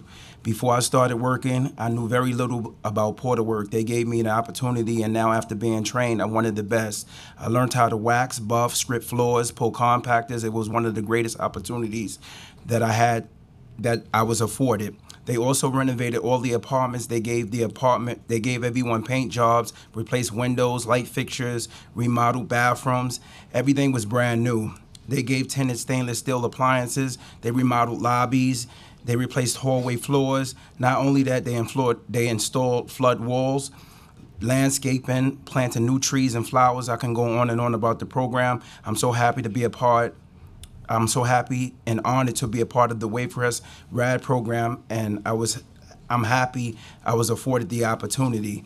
Now, one thing you was talking about, sir, about the pay raise, I think that's why a lot of people that was from NYCHA, they left, because it was a big cut. They didn't want to take that, and it was private owned, so they was going to lose what they worked hard for. So that was one of the things. And then another thing that I didn't like is that we wasn't afforded to pick our union. They just put a union on us, and we wasn't afforded to pick it. We wanted 32BJ, and they just threw a union inside and said, this is your union, this is who you're gonna go with. There was no vote, there was no agreement. Everybody that tried to get 32BJ, they got replaced. So you are represented by who now? I work for Wavecrest. No, who is the bargaining unit or the union representing you now? There's just some union, they just threw together. I don't even know, I'm sorry. Is that so? So we'll find that. 67, local 67. 67 of who? Who's the? They're affiliated with who? Laborers. They just put it on us. That's what I'm saying. Allied. Okay, I'll find that out for sure. I'll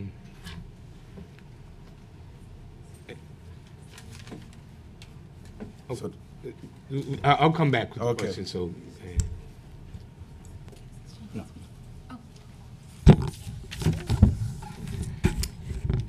Good afternoon. My name is Mara Cerezo, and I'm the Senior Program Officer for Green City Force. In addition to working with young adults from New York City's public housing for the past 7 years, I'm also an individual whose family personally benefited from public and subsidized housing, and my father grew up in Red Hook houses.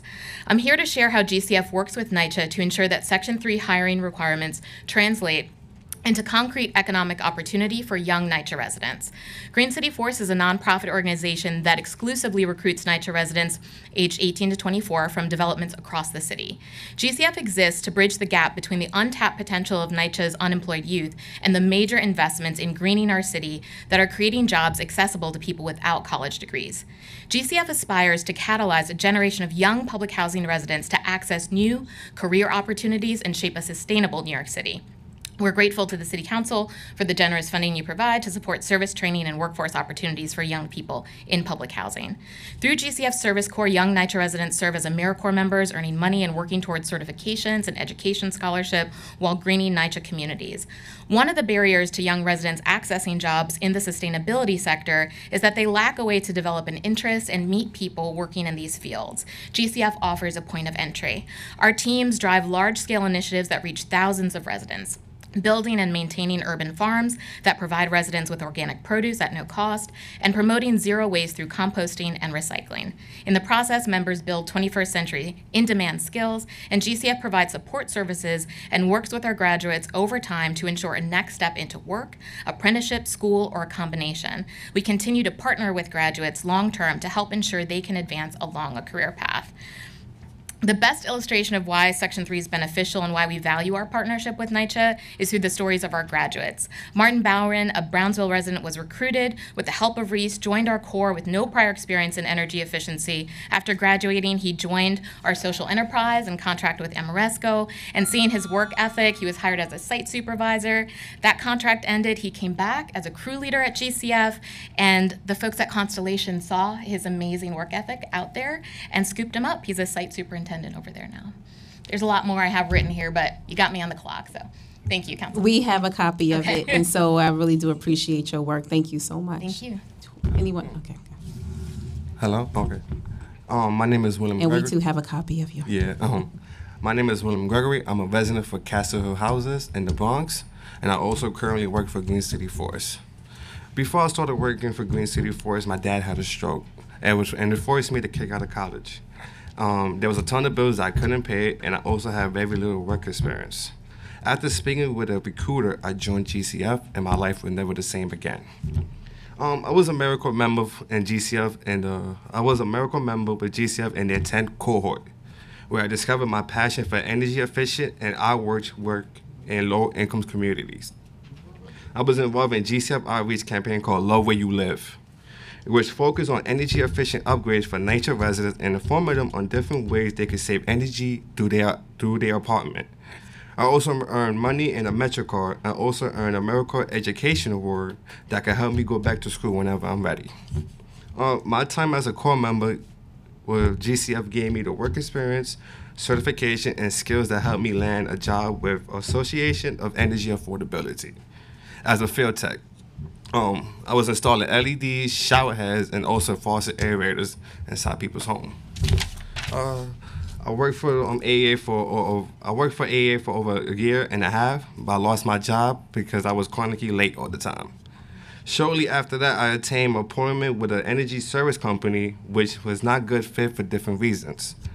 After struggling to find a meaningful job, GCF helped me regain my foothold by offering me the chance to join their social enterprise as illuminator, which worked on NYCHA EPC project for retrofitting public housing development around the city. This has allowed me to build a track record with my punctuality, and professional skills. It provided me a way to support my father and me and keep moving up in the field. I never thought I would aim high as I am right now. Throughout the mentorship and the support from GCF, I was promoted as a crew leader. Now it's my job to lead a team of new GCF alumni and show them the ropes. I loved able to educate the residents about energy, sustainability, and I believe the work I do makes a difference in their lives. My career goal is to make every home in New York City energy efficient. Thank you for the chance. Thank you for the chance. Thank you. You're welcome. And I'm proud of you. Thank you. I appreciate you. No problem. Thank you. That's it? Oh, okay. Wait, we have one more. Buenas tardes, damas y caballeros. Mi nombre es Ambrosio Paulino. Estoy aquí para decirle que cuando yo me mudé a Ocean Bay Housing, para mí era una pesadilla porque siempre se llamaban peleas callejeras, muchos tiroteos, pero gracias a Dios, dice que nada más tenemos 2 minutos, gracias a Dios que Wellcre llegó. Ahora estamos muy contentos, la comunidad completa, porque todo es más limpio, más tranquilidad, más paz. Me siento muy orgulloso de estar viviendo allá ahora. Antes vivía con muchos sustos porque trabajaba de noche, se llamaban muchas balaceras, yo camino a la escuela, los muchachos, a la iglesia, presente los muchachos conmigo ahí, no hallaba yo cómo tirarlo al piso, pero estoy muy contento ahora mismo. Si nada más son 2 minutos es todo por ahora.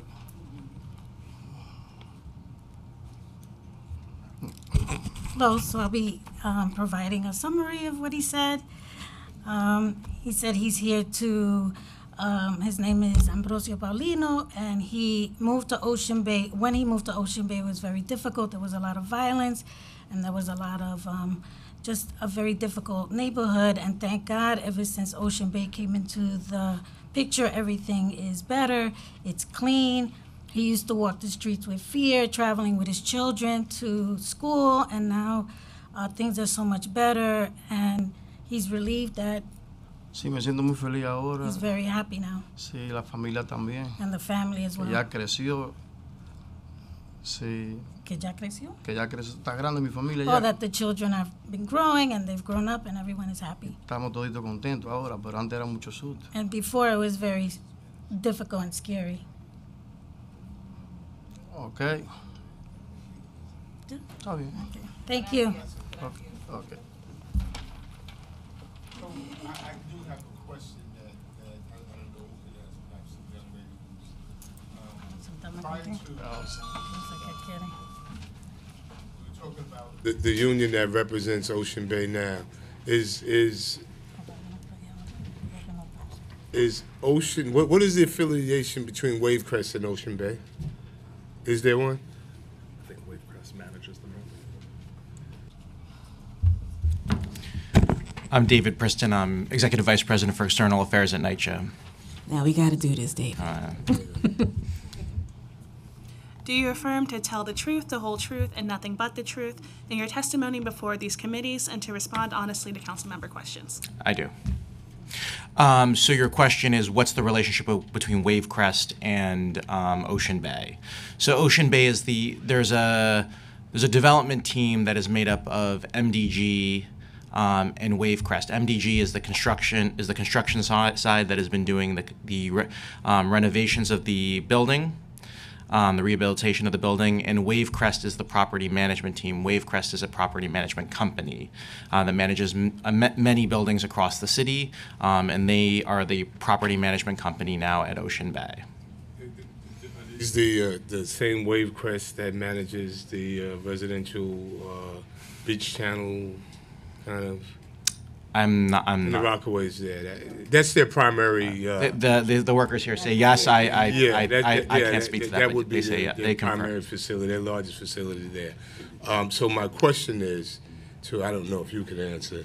Are they? Does the workers at the Wavecrest facilities belong to the same union?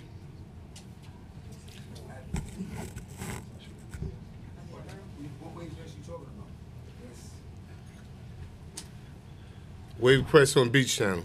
On Beach Channel, yeah, we on the same, yeah. Okay. The same department, Ocean Bay, yeah. Not Ocean Bay. No, I'm talking about Wavecrest.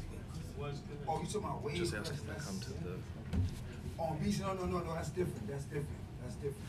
Come to the table. It's just very brief. I'm trying to ascertain whether or not that was a union that was already in place with the management company when they took over. You talking about for Ocean Bay? Yeah. Do the workers at Wavecrest belong to the same union, to your knowledge? No. We got a different. A union is different from ours. You know who they're represented by? It's probably 32. I'll find it. Okay, thank you. I know we got 670 there. I think it's 32. Okay, I'll let you know. But you said 670 or 67? That's our union is 670. 670. 670.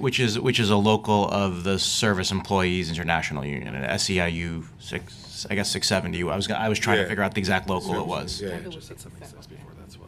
So, a lot of the testimony from the residents of Ocean Bay talked about the conditions, including the social conditions and so forth, which I don't, while the transformation and the transition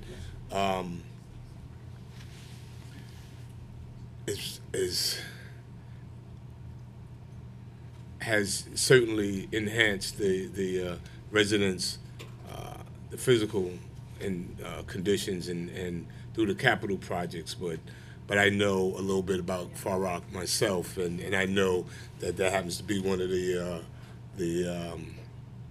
crisis management caption areas and so forth. So there's a lot going on that contributes to that, and one of the things I want to kind of just, while we have you there, was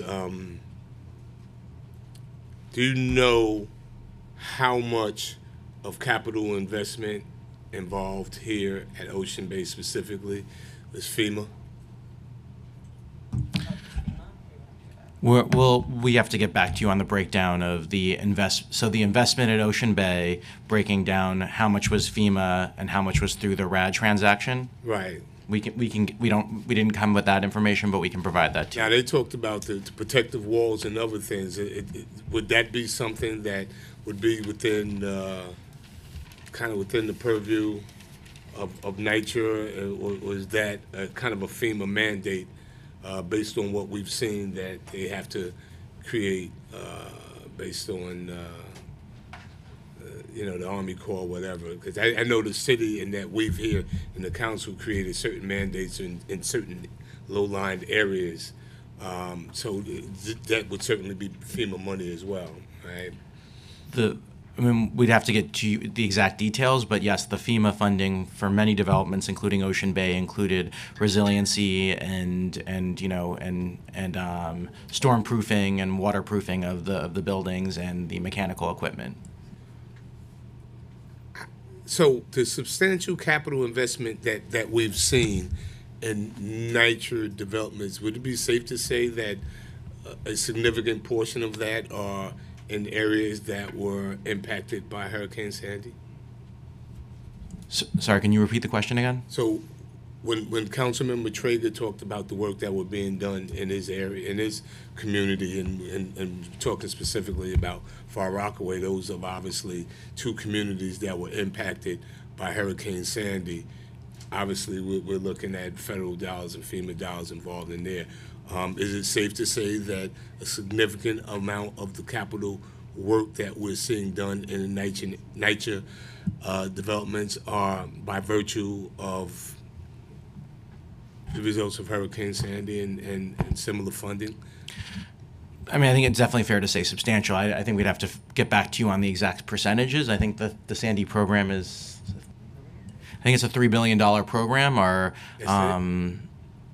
yeah, I mean that's what was provided in the Sandy grants that are a combination of FEMA, CDBG money, and a few other funding federal sources. So I mean, it's not. I would say that it's it's a significant, but we do have substantial grants from our annual federal capital grant, our city capital grants, and our state capital grants are. Also make up the other pieces of our capital work. Okay, yeah, because while $3 billion sounds like a lot of money, in the world of construction in New York City is a drop in the bucket. So yeah, thank you, I appreciate it.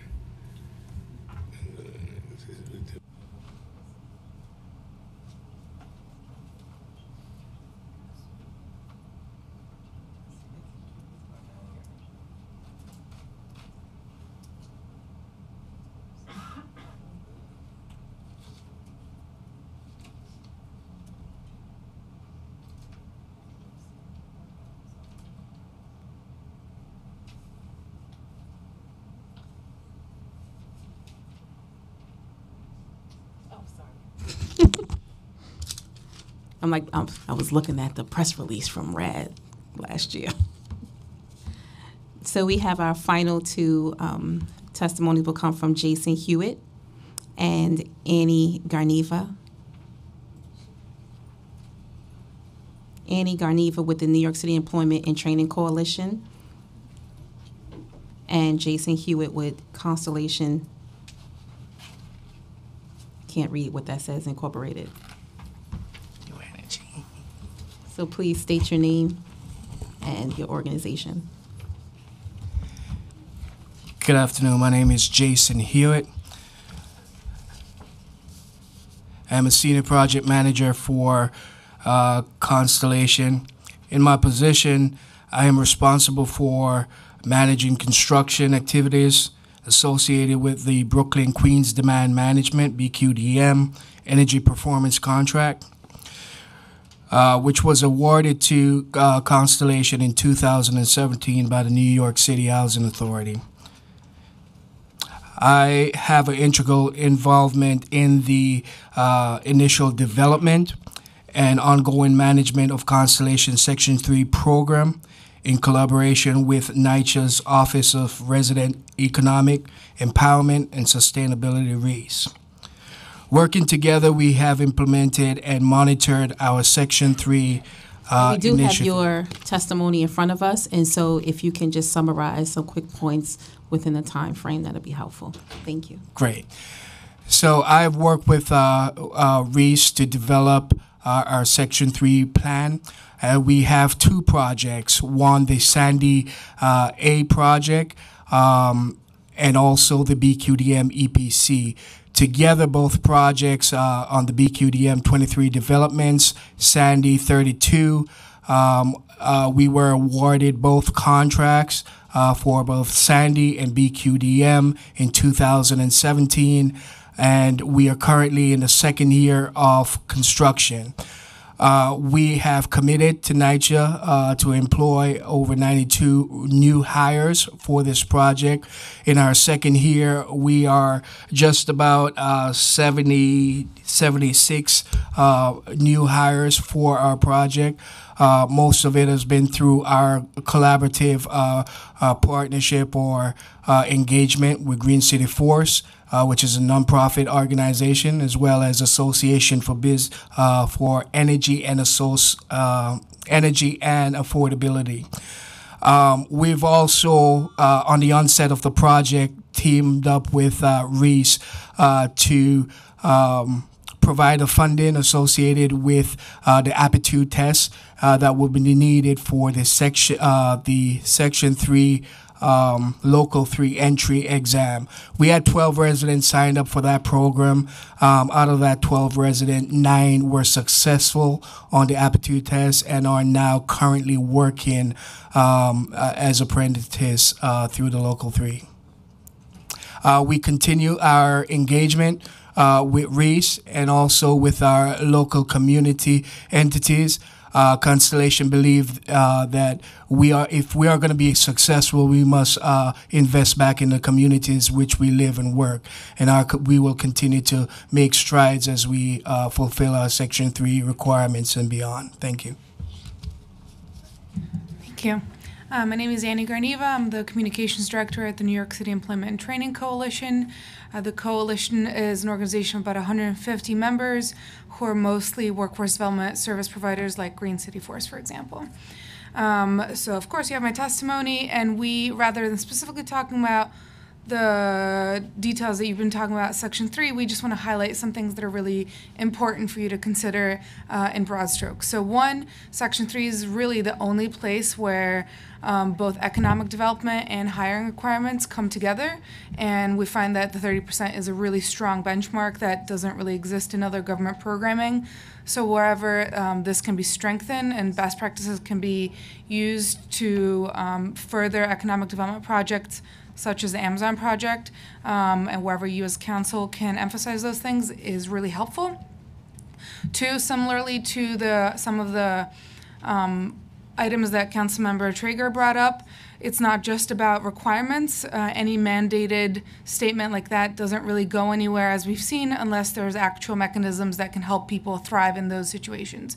So we, as a workforce development community, really emphasize the need for proper training, and not just 3-month training or even 5-year trainings that seem to not necessarily be embedded in business practices, but we need both the mayor and the city council to use its enforcement mechanism and really invest in these communities by emphasizing that workforce development is a priority in order to get people out of poverty and into actual career pathways.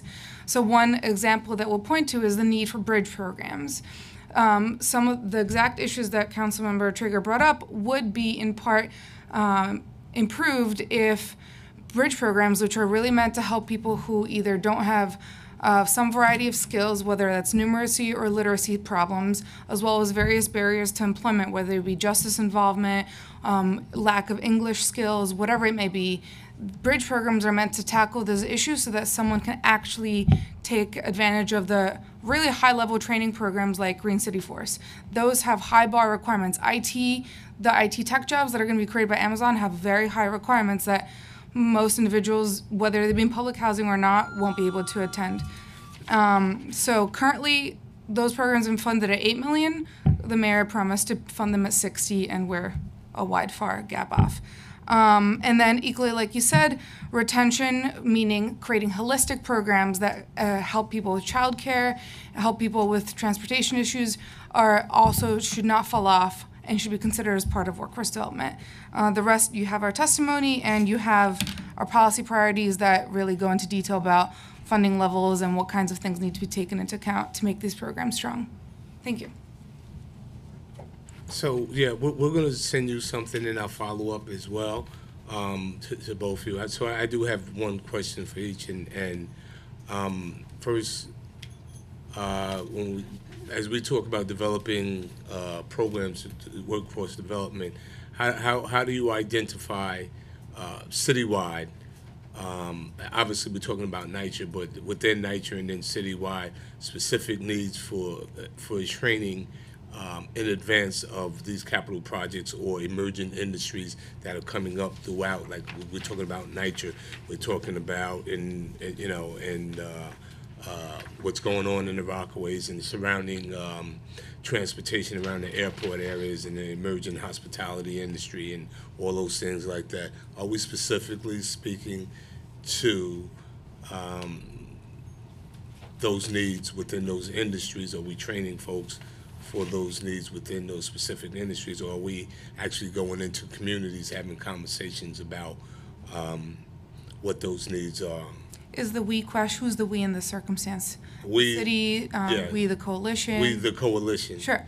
So we as a coalition rely a lot on our workforce development members. So those are the experts in the field, so people like Mara, who are directly interacting with employers and asking them questions about what their specific needs are within that particular sector. So the best answer is there's multiple ways of doing this, and they should all be implemented at the same time. The city's in part Career Pathways program created broader industry partnerships, which are meant to be kind of the intermediary for business and workforce development. However, there are some questions around whether there are strong enough communication enforcements to actually get that information in the hands of workforce development providers.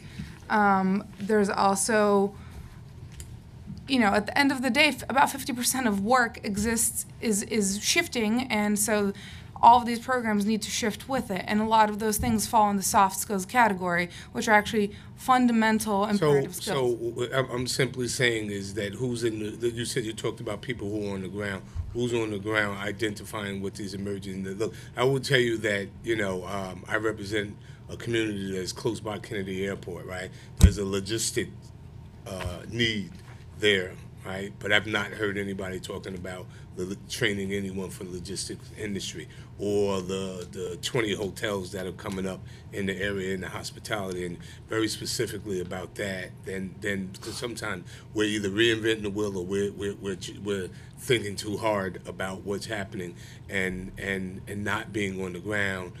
And kind of understanding what's coming to the communities and what those needs of what those industries are going to be in the next 5 years and so forth, and just, so I just want to make sure that we're all on the same page, and being that there is a coalition that you're working with and it's not incumbent upon one group, that I'm sure that someone in your general meetings that you're having these conversations, and that hopefully that you can meet with the people on the ground within those communities and kind of be able to work these things out. Because I will tell you that, that's just off the top of my head, but, there are 4 or 5 different things that I know that are really substantial as we go through the city. Every member can tell you a little something about their district that has a potential economic impact that we haven't tapped into yet.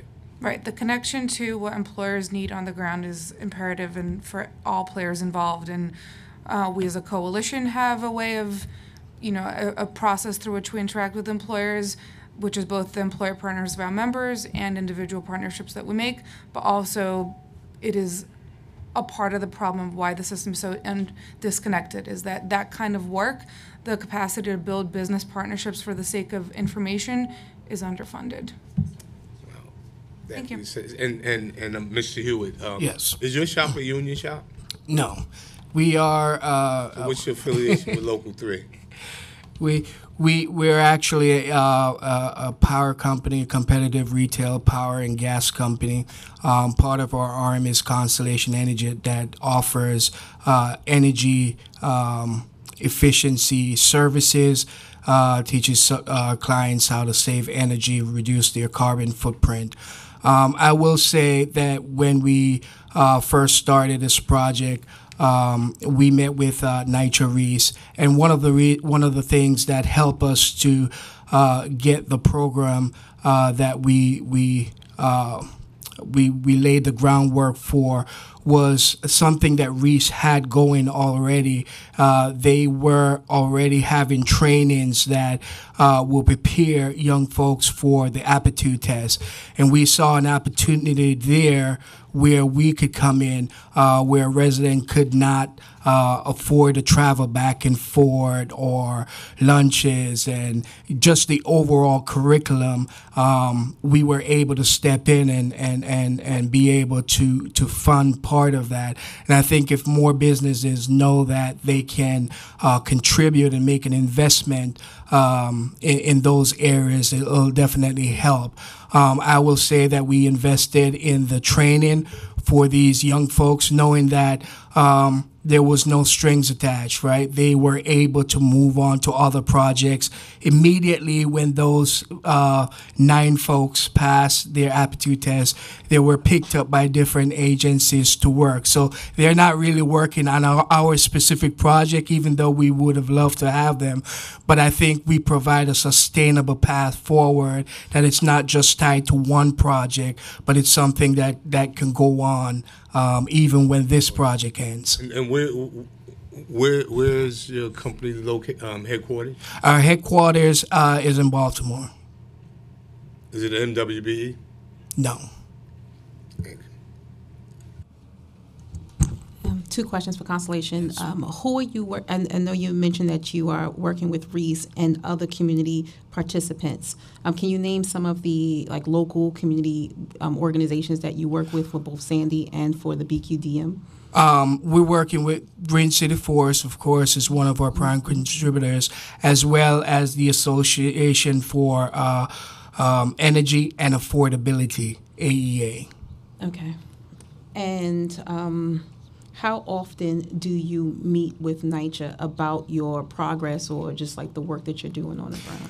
We have had several meetings just to gear our our employment based on the scopes of work that are being developed, so that we know what's coming and can give Nige an heads up or Reese an heads up on what are the different positions that are coming available. That's part of our Section 3 plan when we're moving forward. And my last question, do you also meet with the resident association leaders? Yes, we have had through all the developments that we have progressed through, BQDM has 23 developments throughout our portfolio. Sandy A has 18. All of those encompasses a startup meeting where the resident association leader was invited. Some of them attended, some did not.